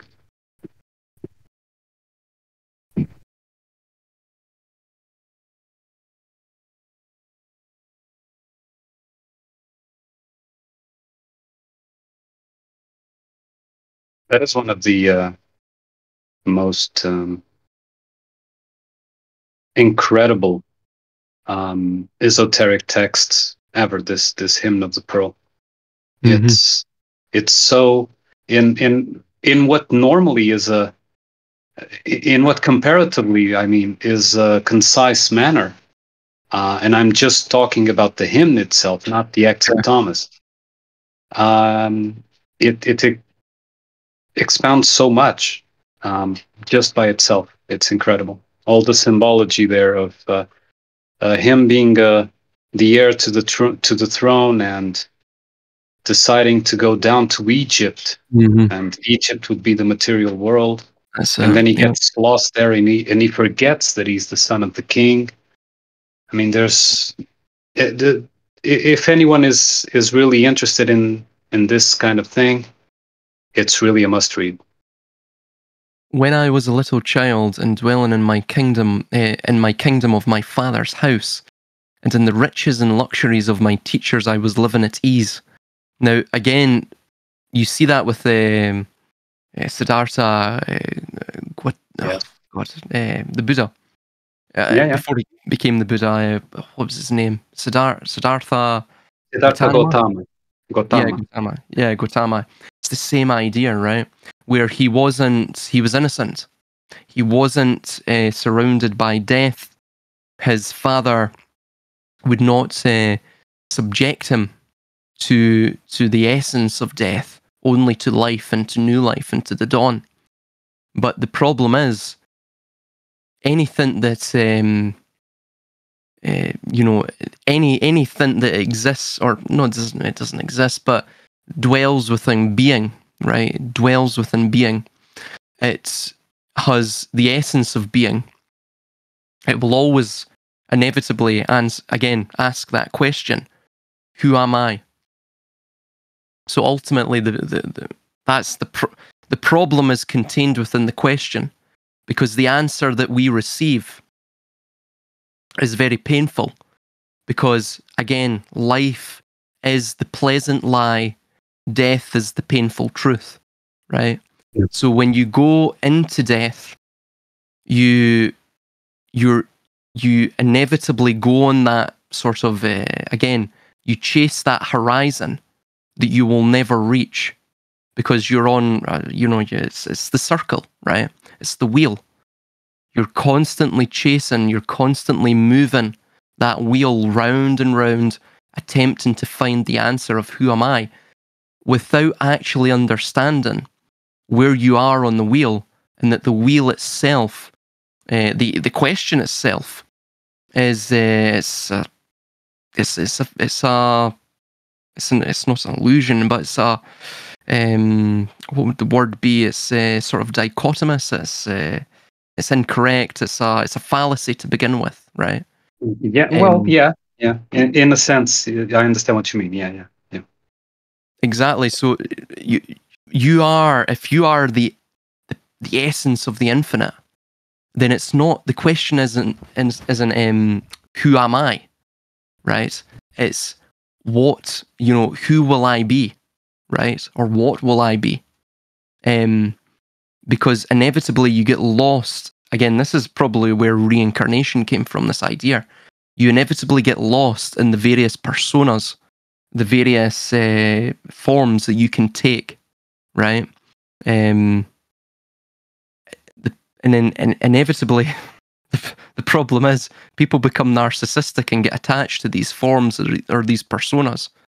I mean, even people that believe that they've killed the ego, inevitably they get locked into the ego because they believe they're better than everyone else.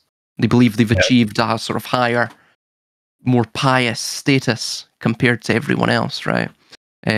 Which itself, again, you get sort of bogged down in illusions without understanding the entire question itself has born all of these illusions. But yeah, and then it goes, then from our home in the east, after they had made preparations, my parents sent me forth. Then they made with me an agreement. Again, then from our home in the east, I went into oblivion after they had made preparations. After that, I had, been drunk from the river Lethe from the Orphic tradition, had forgotten, had went into amnesia, and had been involuted into this sort of vessel. My parents sent me forth. So from Aries, from birth, or from Cancer, right?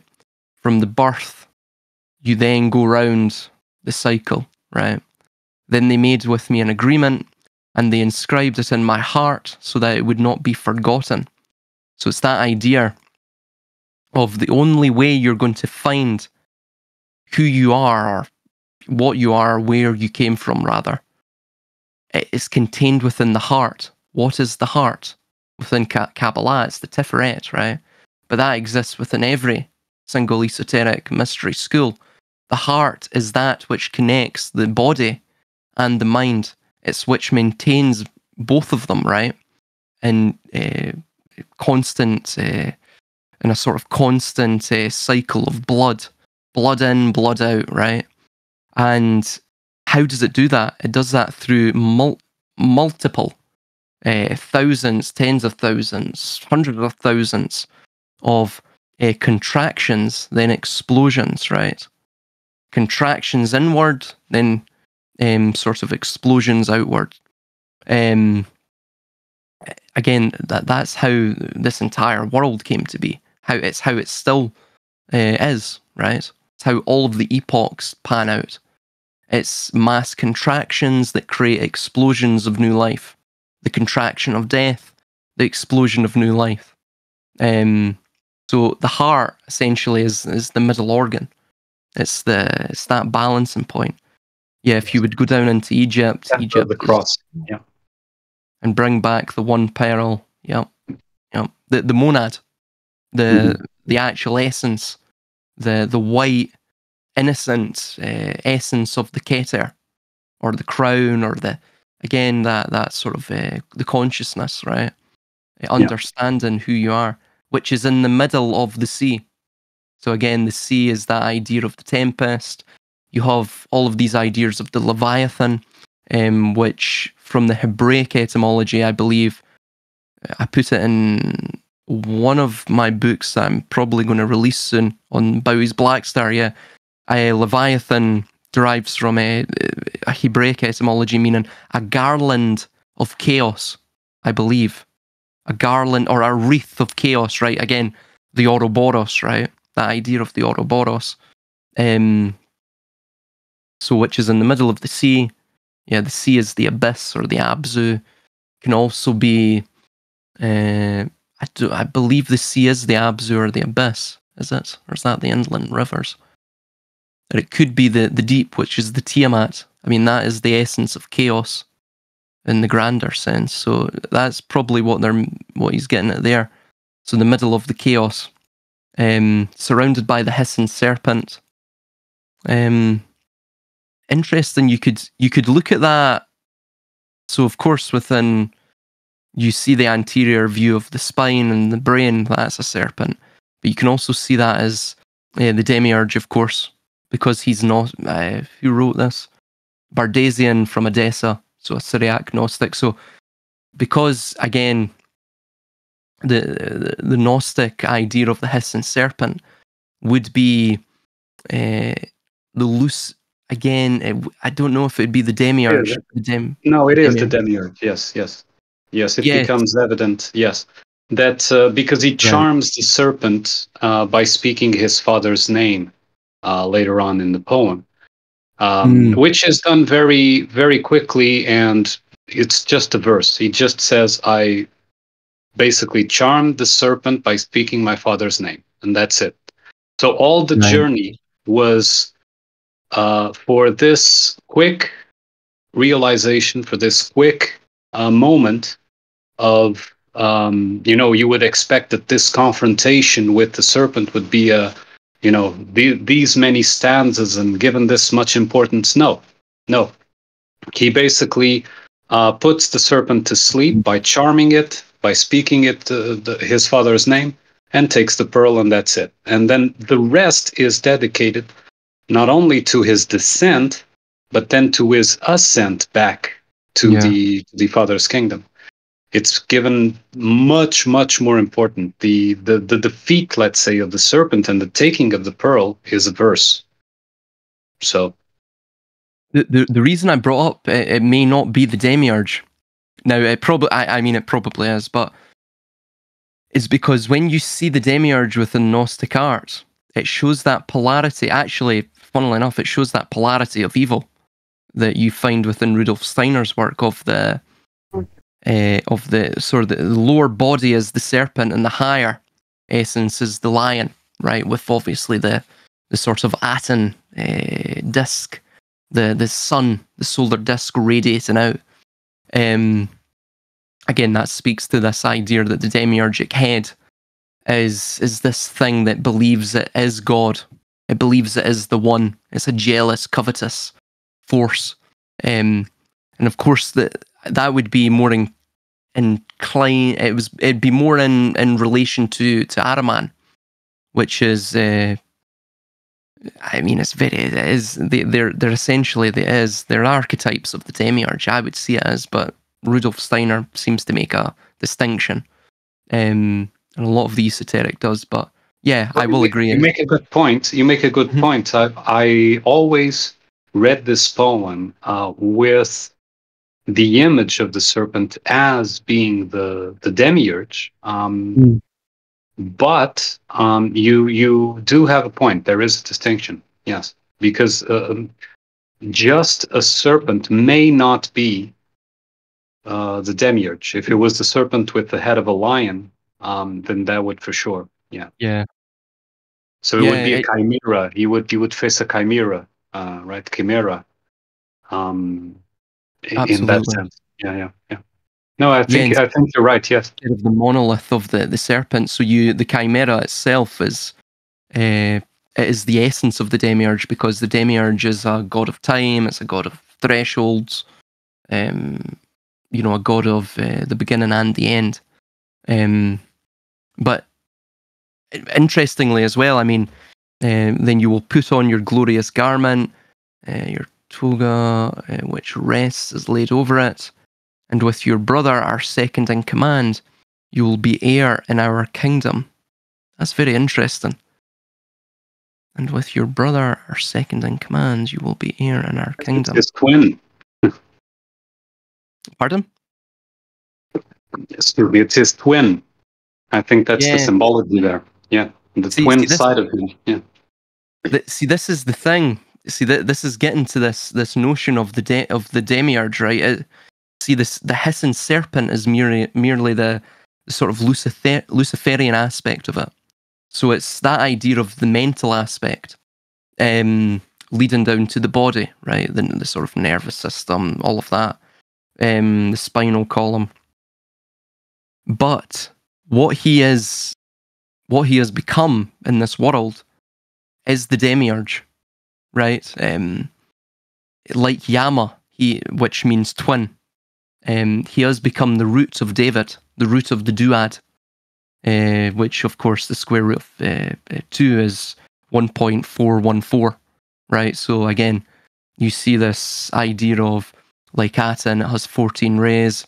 The Abraxas as well adds, I believe, in Greek isophysi, which is essentially Greek gematria. That adds up to 365. Again, there's 365 days of the year, give or take. That is then a source. The root numerator of that is, or divisor rather, is 7. So again, this is why 7 is associated with the demiurge as well. It's a god of time. But that idea of and with your brother, our second in command, you will be heir in our kingdom. But we've read that part as his twin, in the sense of the other side of him. The other him, let's say.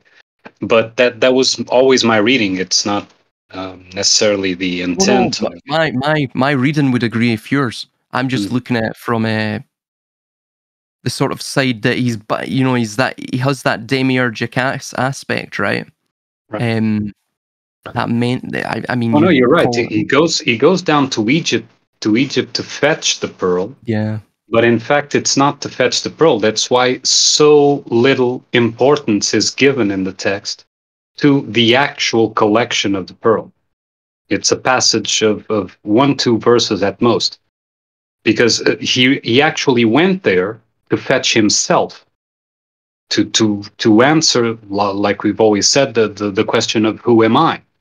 so that when he returned, he would be able to take the throne and get his inheritance, let's say. So he could finally realize, now that he knows, he can finally realize with his twin brother, I would say, although twin is not in the text, but at least that's my reading, with his twin brother, he would be able to rule the kingdom, right?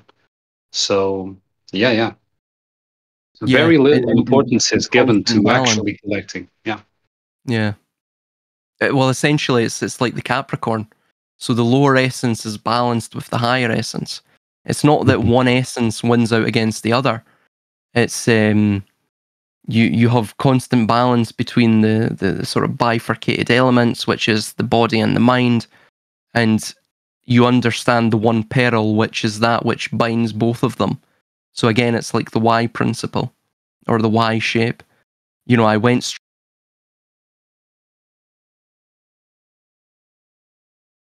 You're breaking up. Oh, sorry. Hello? Yeah. Yeah, I went straight to the serpent. So it's that idea that he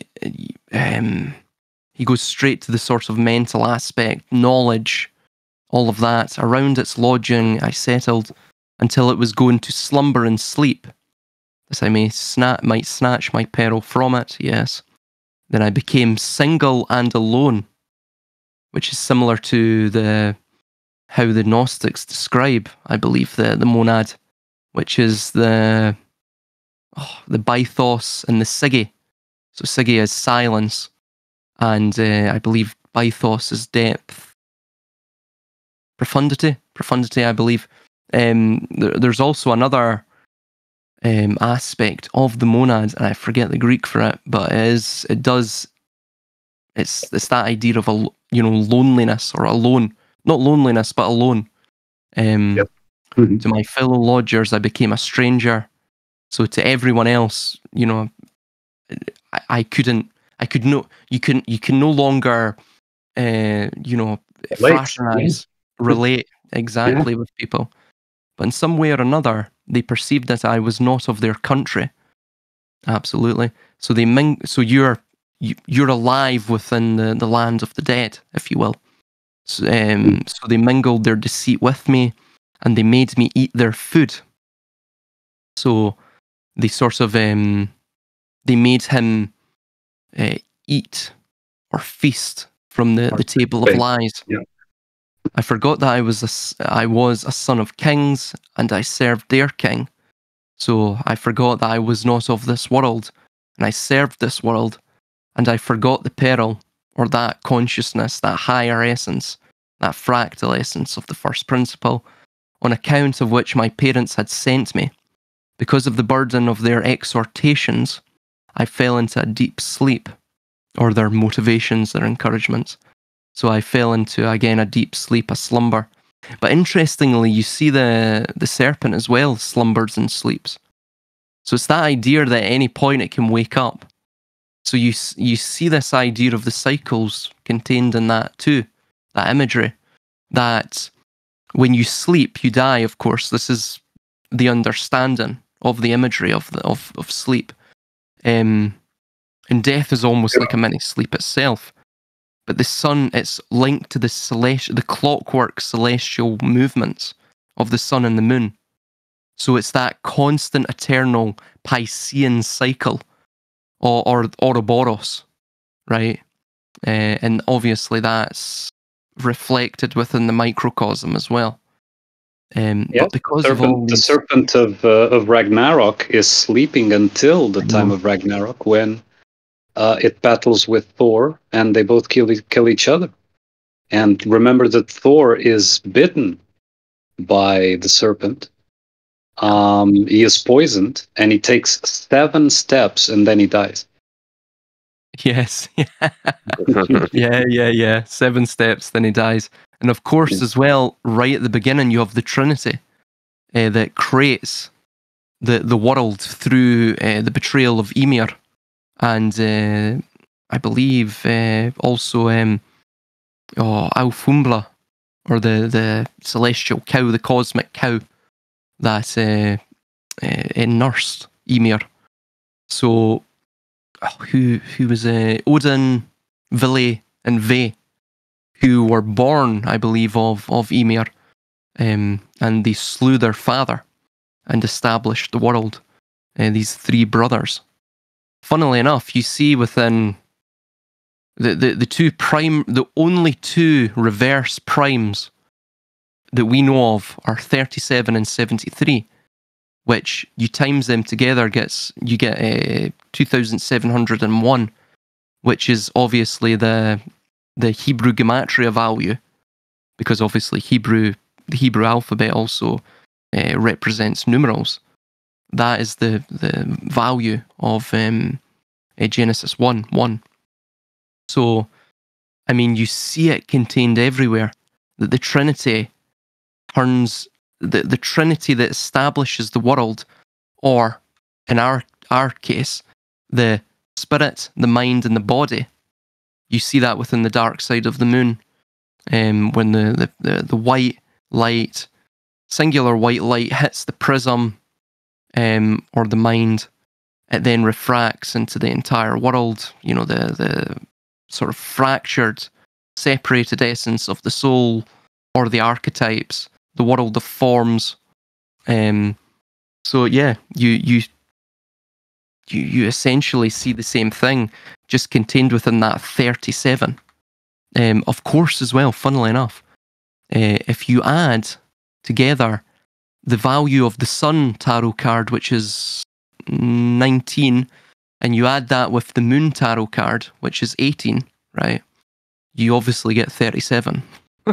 So you see that with obviously the Rebus too. Funnily enough, you see that with the Demiurge. You see the sun, the crescent of the moon, and the 6 points of the sun, and obviously the Demiurge is the central point, which is which seemingly is the resolution between the two polarities, right? Again, it's getting to this idea that we are the Demiurge, that we are the polarity of evil, right? And the only way we're going to find that essence that's behind us, the halo, if you will, is we have to sort of go through this land of the dead and understand that we are actually alive. There's a part of us that is not of the land of the dead. There's a part of us that is of something greater, of something more vital, you know. So I was just an aside. I don't know if you can do. A friend of mine is trying to join the conversation but can't see the talk room. Would you be able? Hold on. It's because. Hold on, I'll change the permissions. What's his name? Lusitana. It's a her. It's a she, but. All right. Yeah. Lusitana. Yes. Yes. Right. I've added her, so she can see it now, most likely. Okay, I'll ask. But go on. Sorry. No, sorry, I'm rambling. I could go on for hours and hours and hours and hours and hours about circles. Circles, and circles. From your father, the King of Kings, and your mother, the Governor of the East. Again, it's the same idea. From your brother, or second in command. Right, so look at that. So you're right. So you see way down, blah, blah, blah, blah, blah. From your father, the King of Kings. Right, we're getting into the Trinity here. This is the spirit, or the fractal essence of the first principle. And your mother, the Governor of the East, the moon, right? The gateway of the underworld within the Moon tarot card. And from your brother, our second in command. Again, you can see that it's Capricorn, perhaps, the Yama.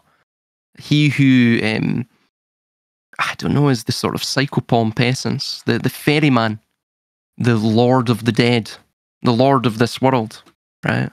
That which you're seeing just in that, the father, the mother, and the brother. You're seeing that tripartite essence. To you, our son, who is in Egypt, peace. Awake and arise from your sleep, and hear the words of our letter. Again, hear the words of the Avracadabra, that which created the four worlds, created the box, Remember that you are a son of kings. Consider the slavery you are serving. Remember the peril on account of which you were sent to Egypt. Think of your glorious garment. Remember your splendid toga, again awake from your amnesia, which you will put on and wear when your name is called out from the book of the combatants or the athletes. And with your brother, our viceroy, with him, you will be in our kingdom. So again, it's not that the peril becomes you. It's not that even you go through pure enlightenment. You learn to live in balance with the various volatile parts of oneself. You take on that 13th point, that point of unification. Yeah. Which is obviously the letter M, which you see at the end of Fight Club, the divine union, through, again, the 13th tarot card is the death card. So yeah, death actually is sort of metaphorically the pathway to life, in that sense. Again, metaphorically. And M is the symbolic representation of a valley. It's two mountains put together, two inverted V's. Bingo. Other stuff there. And it is That's the the most 13th important letter part. of the 26. You know, it's all about the middle. The middle starts with M. It's the median. The how many words could you go with M and middle? You know, center path, middle alignment, etc., etc. Interestingly, a lot of people say it as well when they have nothing else to say. I guess I still say it a lot. You say when your mind has sort of died for a split second, you fell asleep. You've got nothing else to say. You're at the terminal point. You go It's just interesting that you see it throughout. I mean, it's cross-cultural. It's cross-linguistic. You see it in many languages.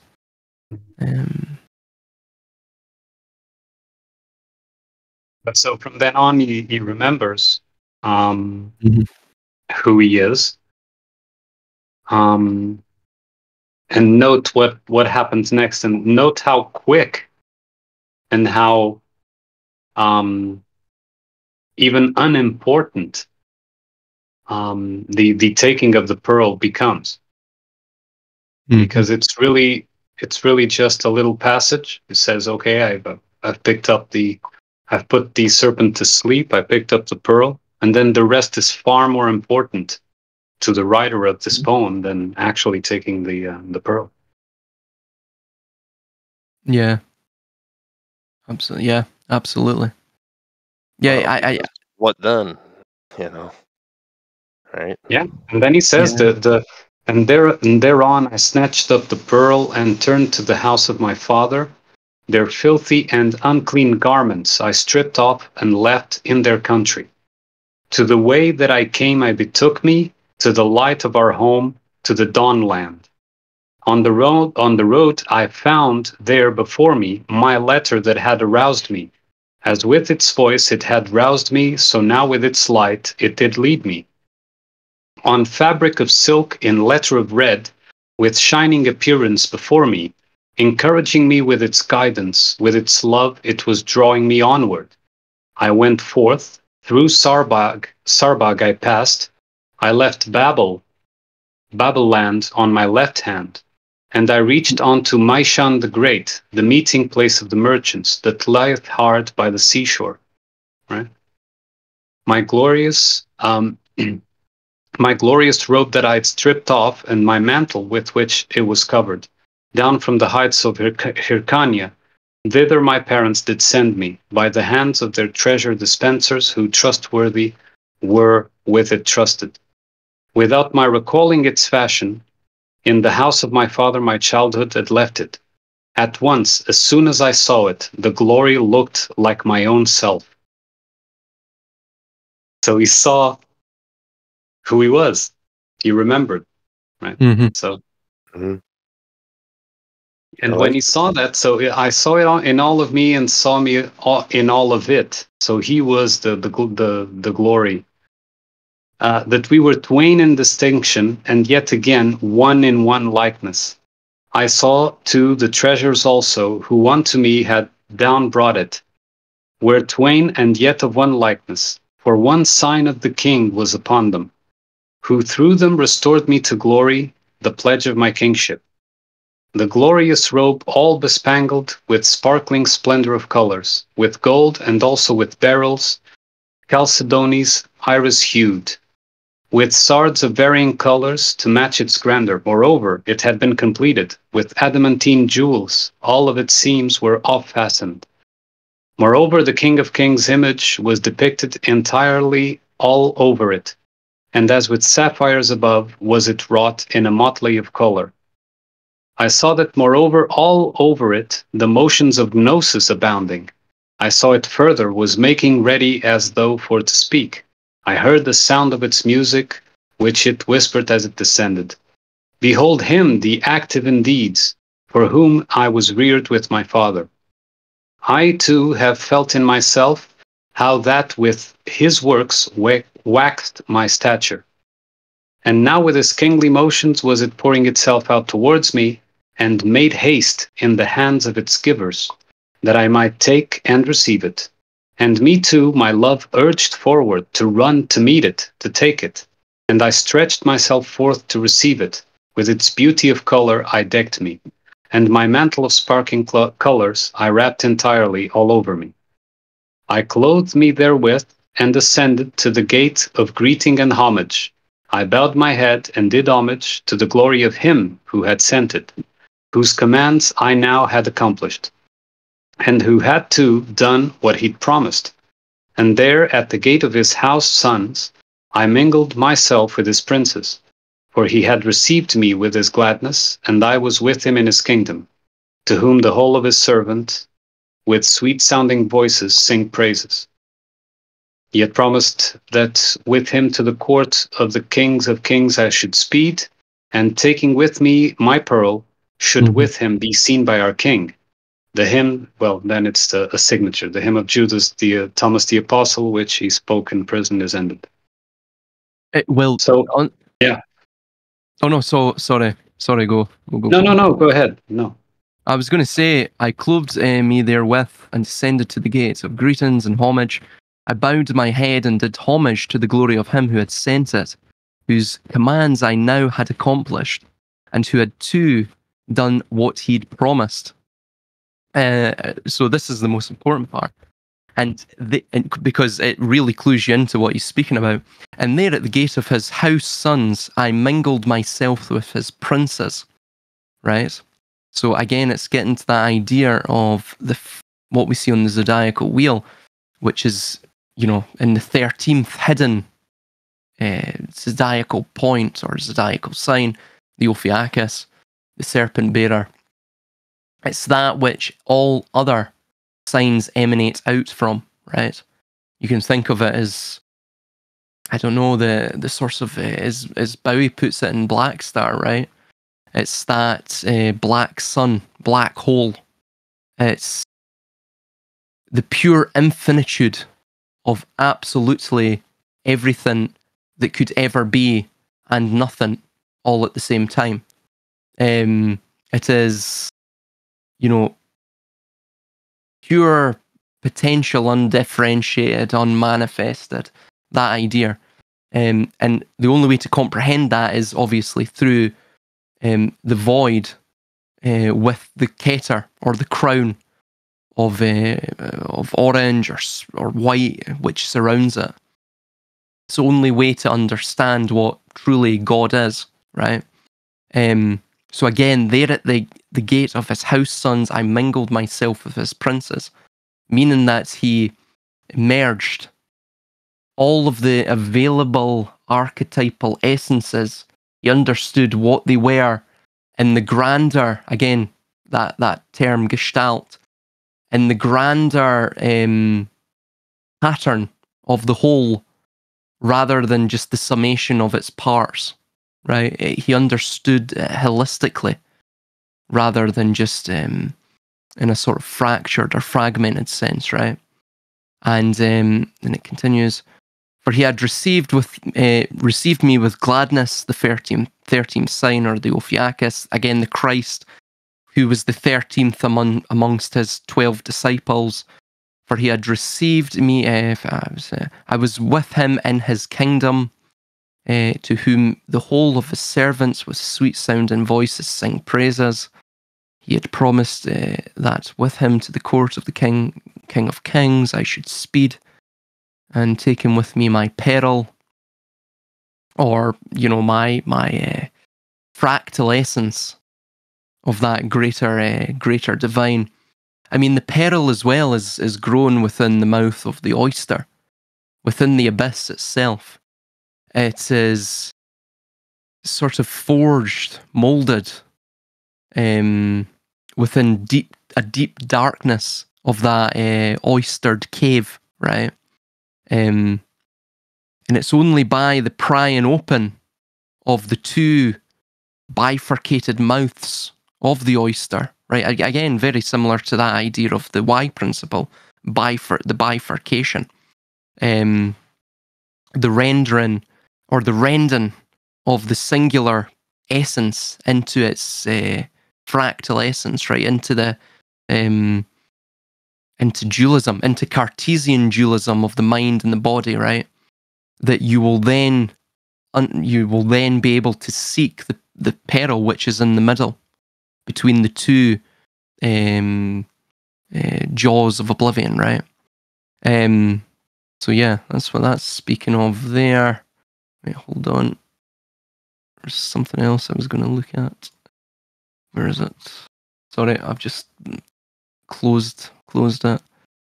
And with my offering and my peril, and with him should present myself to our king. So again, it's that. See, the thing is, the characters he's talking about here, he is absolutely every one of these characters. And that idea of the hymn of Judas, Thomas, the apostles, which he spake in prison, is ended, right? So it's that idea that he's speaking in prison. So what he's actually discussing here, that he's, reached enlightenment. In the physical world, he's speaking from prison. So all of this is sort of occurring in his mind, right? And really what it's getting at is, firstly, it's getting at that idea that the beginning is the end, right? That you sort of wind up in imprisonment through this process of oblivion, right? That you're born into this world, what have you. But inevitably you end up in prison. Vis-a-vis the sort of pursuit of knowledge, of truth. I mean, it could be speaking to that. Again, that endless horizon, right? It's this endless cycle that once you ascend, do you then descend again, eventually, right? I mean, furthermore as well, it's even that idea of, if he's speaking that from prison, then all of that is merely occurring within his mind. So therefore, note that this is part of the Acts of Thomas. So this is not the complete text. This is a part of. No, of course. I mean, it's just even in the context of this. I mean, him speaking that from prison. Thus, however, in his mind and in his spirit, he's reached somewhere where you could call it freedom, right? He's reached freedom. He's reached emancipation. It's almost getting to that concept of the spirit creates the physical world. That the mind just isn't it just is not a tool, an apparatus to process an inflow of information, but is that which processes projects the outflow of something. Yeah, it projects reality itself. Yeah. So you could be in prison, but yet you feel more emancipated than you ever have. Interesting. Yeah. It's a very interesting text. Very interesting. Basically, it's speaking of exactly what we've been discussing here. Same principle. And it summarizes so much. If you really want to read into it, Oh, absolutely.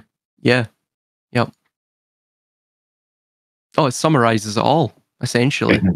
Was it Yeah. was it like eight stanzas or so, or 8 sections? Yeah. Yeah, it's 8 sections actually. I'm gonna have to check that. Let me guess, it is 8 sections. Where are we? No, it's 21. Yeah, Was it 21? It's Right. 21. Ah, right, okay. Oh, interesting. 21. Still 21. Fine. So that's obviously 3 times 7. So again, there's the 37 connection again there. Of course, 21, reverse that, you get 12. Yeah, that's a fun one. Interesting. You don't get the 22. So where is the 22? The totality of it. Yeah, is that the totality of it? Yeah. So you, Kinda you like get... Revelation. Revelation's the same. Yeah. Is Revelation the 21st chapter? No, it's 21 chapters long. Yes. Yeah, it's 21 chapters long. Sorry. You're right. Yeah. Yeah. Revelation. Think What's so. Revelation in terms of the books? In terms of the books of the Bible? I forget the number of it now. That's the last book, 66. 66th. Yeah. Yeah. Interesting. So that's the sort of 6 and 6, or again, Which you is looked the at... triune of the 22s. It's, Yeah. Route 66, which is kind of what you guys have been talking about as far as basically confronting yourself in the valley of the shadow of death. Yeah. And it I goes never from thought of it Genesis that to way. Revelation. Never thought of it that way. That Route 66 was made as a representation, of the journey. Yeah. Never thought of it that way. Really. It's in a lot Oh, of movies, right? We've heard so much about that in movies and all that, and I never actually made the connection. Yeah. Hey, every day is a school day on this server. Yeah. How long is it? Do you know, Regan? I don't know off the top of my head. Oh I have yeah, to it's Let me check. from Missouri to Las Vegas. So where is it? Yeah, It's Misery from to Tulsa. From Missouri. Misery. Yeah. 2,448 miles or 3,940 kilometers. Yep. Damn. It looks And very much like the Eridanus. Specifically in Santa Monica. Mm. Oh no, you Starts can actually take it all Chicago. the way back. Chicago, yeah. Yeah. I thought Does it was look- around there somewhere. Does look like the Eridanus. What's that? It's a constellation. Quite an important one. Again, it's linking to this idea of the sea serpent, and also what's the sea serpent that's above it? Because the Eridanus is the river. Funnily enough, the Eridanus derives from the Sumerian Eridu, which Eridu is the oldest city, according to the it's the oldest city within Sumeria, the Sumerian civilization. And to the Sumerians, it was the first city. And it was the patron deity that was revered there was called Ea, which was their term for water. But funnily enough, that went by another name, Enki, which was the serpent, right? You could think of that as the Lucifer character. Literally, Enki means the Lord of the Earth. You see it within the Gilgamesh as Enkidu, which is obviously, if you look at that as the fool, Gilgamesh is, if you transpose or project that onto the Fool card, or even to that story within the Hindu tradition of Prince Yudhisthira and Svana, then Enkidu become, or literally the Lord of the marshland, right? That idea of the dead land, you have to go through the bog to get to enlightenment, all of this idea. Right. You can see that as Sirius as well. Yeah. And of course, you see within the Hermetic vision of Poimandres in Greek is a composite word. It means shepherd of man. So again, the demiurge actually acts as a shepherd. It's a benevolent character. It's a necessary evil in the story. Shepherd of man in the age of Aries, and fisher of man in the age of Pisces. Yes. That's an interesting overlap or reflection there. Yeah. Eridanus is I believe is it next to Pisces? Yeah. So it crosses the Phoenix constellation. Yes, Cetus. That is the name of the sea serpent or sea monster that is at the sort of beginning of the Eridanus. Yeah. Cetus is the second one. Orion is at the beginning of the Eridanus.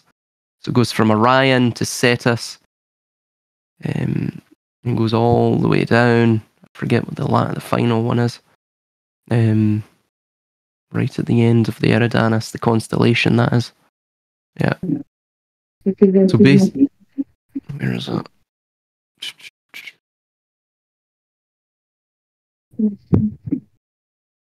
So you go from the east to the west, and you go to, was it Lake Erie? Was Lake Chicago? Michigan. Lake Michigan, sorry. Yeah. You go to Lake Michigan. Yeah. Yep, that's So the Griswold's trip to Wally World right there. But you go from east to west, essentially. Yeah, It's weird that would because be, Chicago to LA. the way it cuts it up, of course, Lake Michigan connects with, essentially it goes all the way. Huron, That's Erie, and then Ontario, I think. Yeah, the St. Lawrence and all that, the St. Lawrence River, all the way up to the estuary. So essentially that cuts in half along with Route 66. It cuts the entire United States between north and south, or the Americas between north and south. Well, it's northeast, southwest. Like actually, that's pretty close to what that eclipse path is going to be. Really? Yeah, because it's going right over the St. Louis Arch, which is right in Missouri. Northwest, southeast in this case, right? Yes. Yeah. No. It's southwest. It's southwest. The eclipse is coming from southwest to northeast. Yeah. Oh, okay. Oh, yeah. So okay. So it draws the line. Yeah, I understand what you mean. Okay. Yeah. I think I got one of those sitting around. That 24 eclipse has been talked about since the 17 eclipse. Of course, as well, you have Oklahoma is very close to Kansas, which, funnily enough, Nebraska, Kansas, those areas,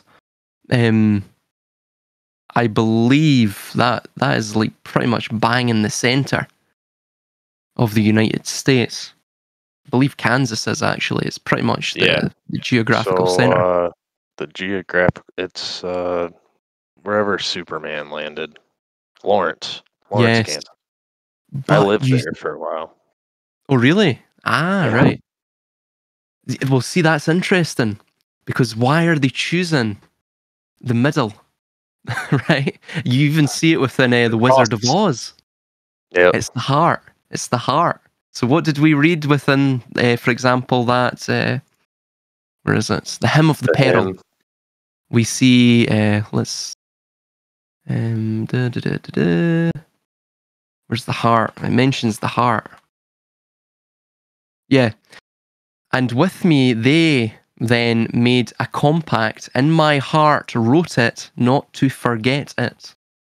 If thou goest down into Egypt, and thence thou bringest the one peril. So it's essentially talking about this idea of this esoteric idea of the Tiferet or the heart or the middle point, like what we've been discussing, right? That the Christ is between the polarities of evil. Yeah. Interesting. So it's between the Pacific and obviously the Atlantic. Yeah. Interesting.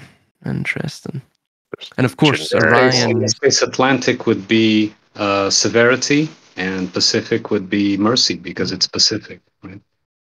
Pacific is peace, and Atlantic is Atlas, the Titan. So, yeah. Oh, Pacific is what?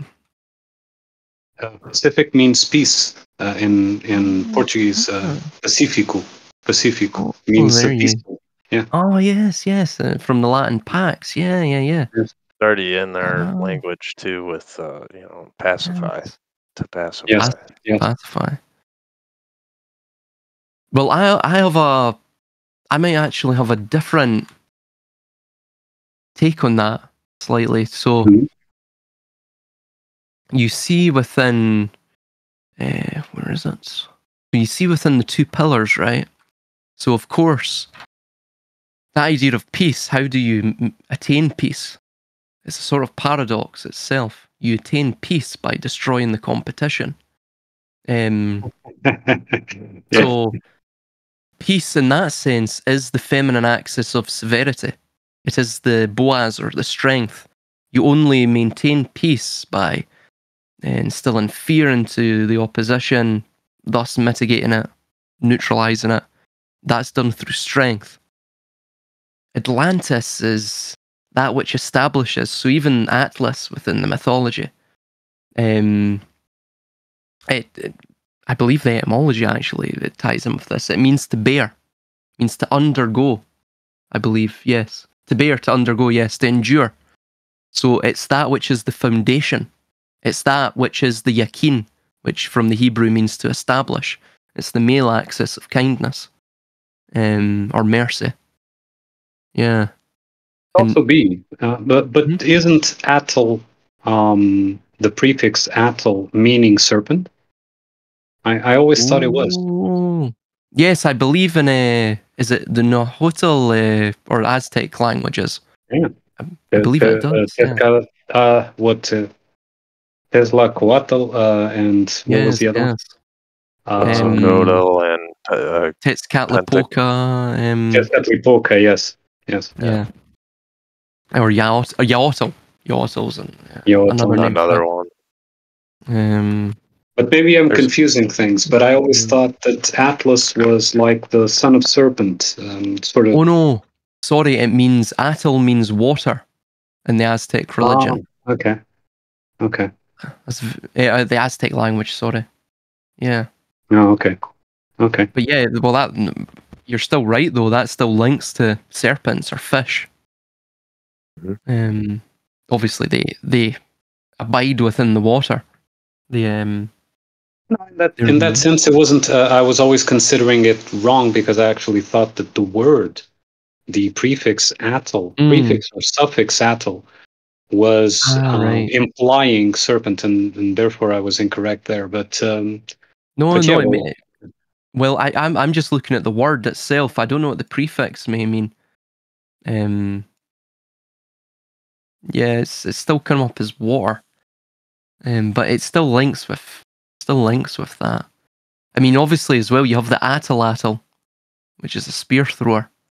But you would think Atlatl has something to do with Serpent, because of course the Atlatl itself and its ammunition are both shaped, and they're sticks. They're shaped like that sort of serpent shape. Yakuatl, water which reaches the heavens. Yakuatl. Yeah. I wish it meant serpent. That would have been a brilliant connection. It's one of those things that we carry for a long time, and we think that we know, but we don't. So yes. it's good to correct. So it's fine. But I always thought that way. Yeah. There was something else I had as well. Just today, I actually corrected myself. And it was something I was mentioning to you guys, and it was not the etymology at all of it. I don't know where the hell I got it from. I'm gonna have to go back and change all my notes. So you get that, you get that all the time. I can't even fucking remember what it was now. Pardon my French. New information. Yeah.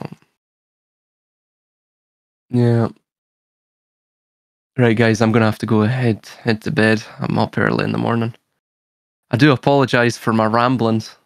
It's a very interesting topic. I talked a lot yesterday. We had a big party chat most of yesterday. Oh, nice one. Yep. No, I was gonna get off too. That's what I'm getting tired. Things to do, but it was good. Good talking with you guys. Always love discussing all this stuff.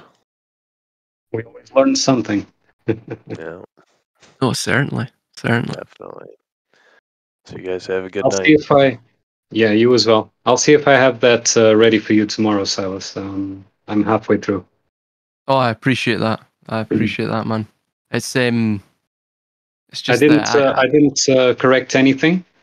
I just put highlights and little comments so that you see if you want to change or not. So I didn't actually change anything, just put highlights.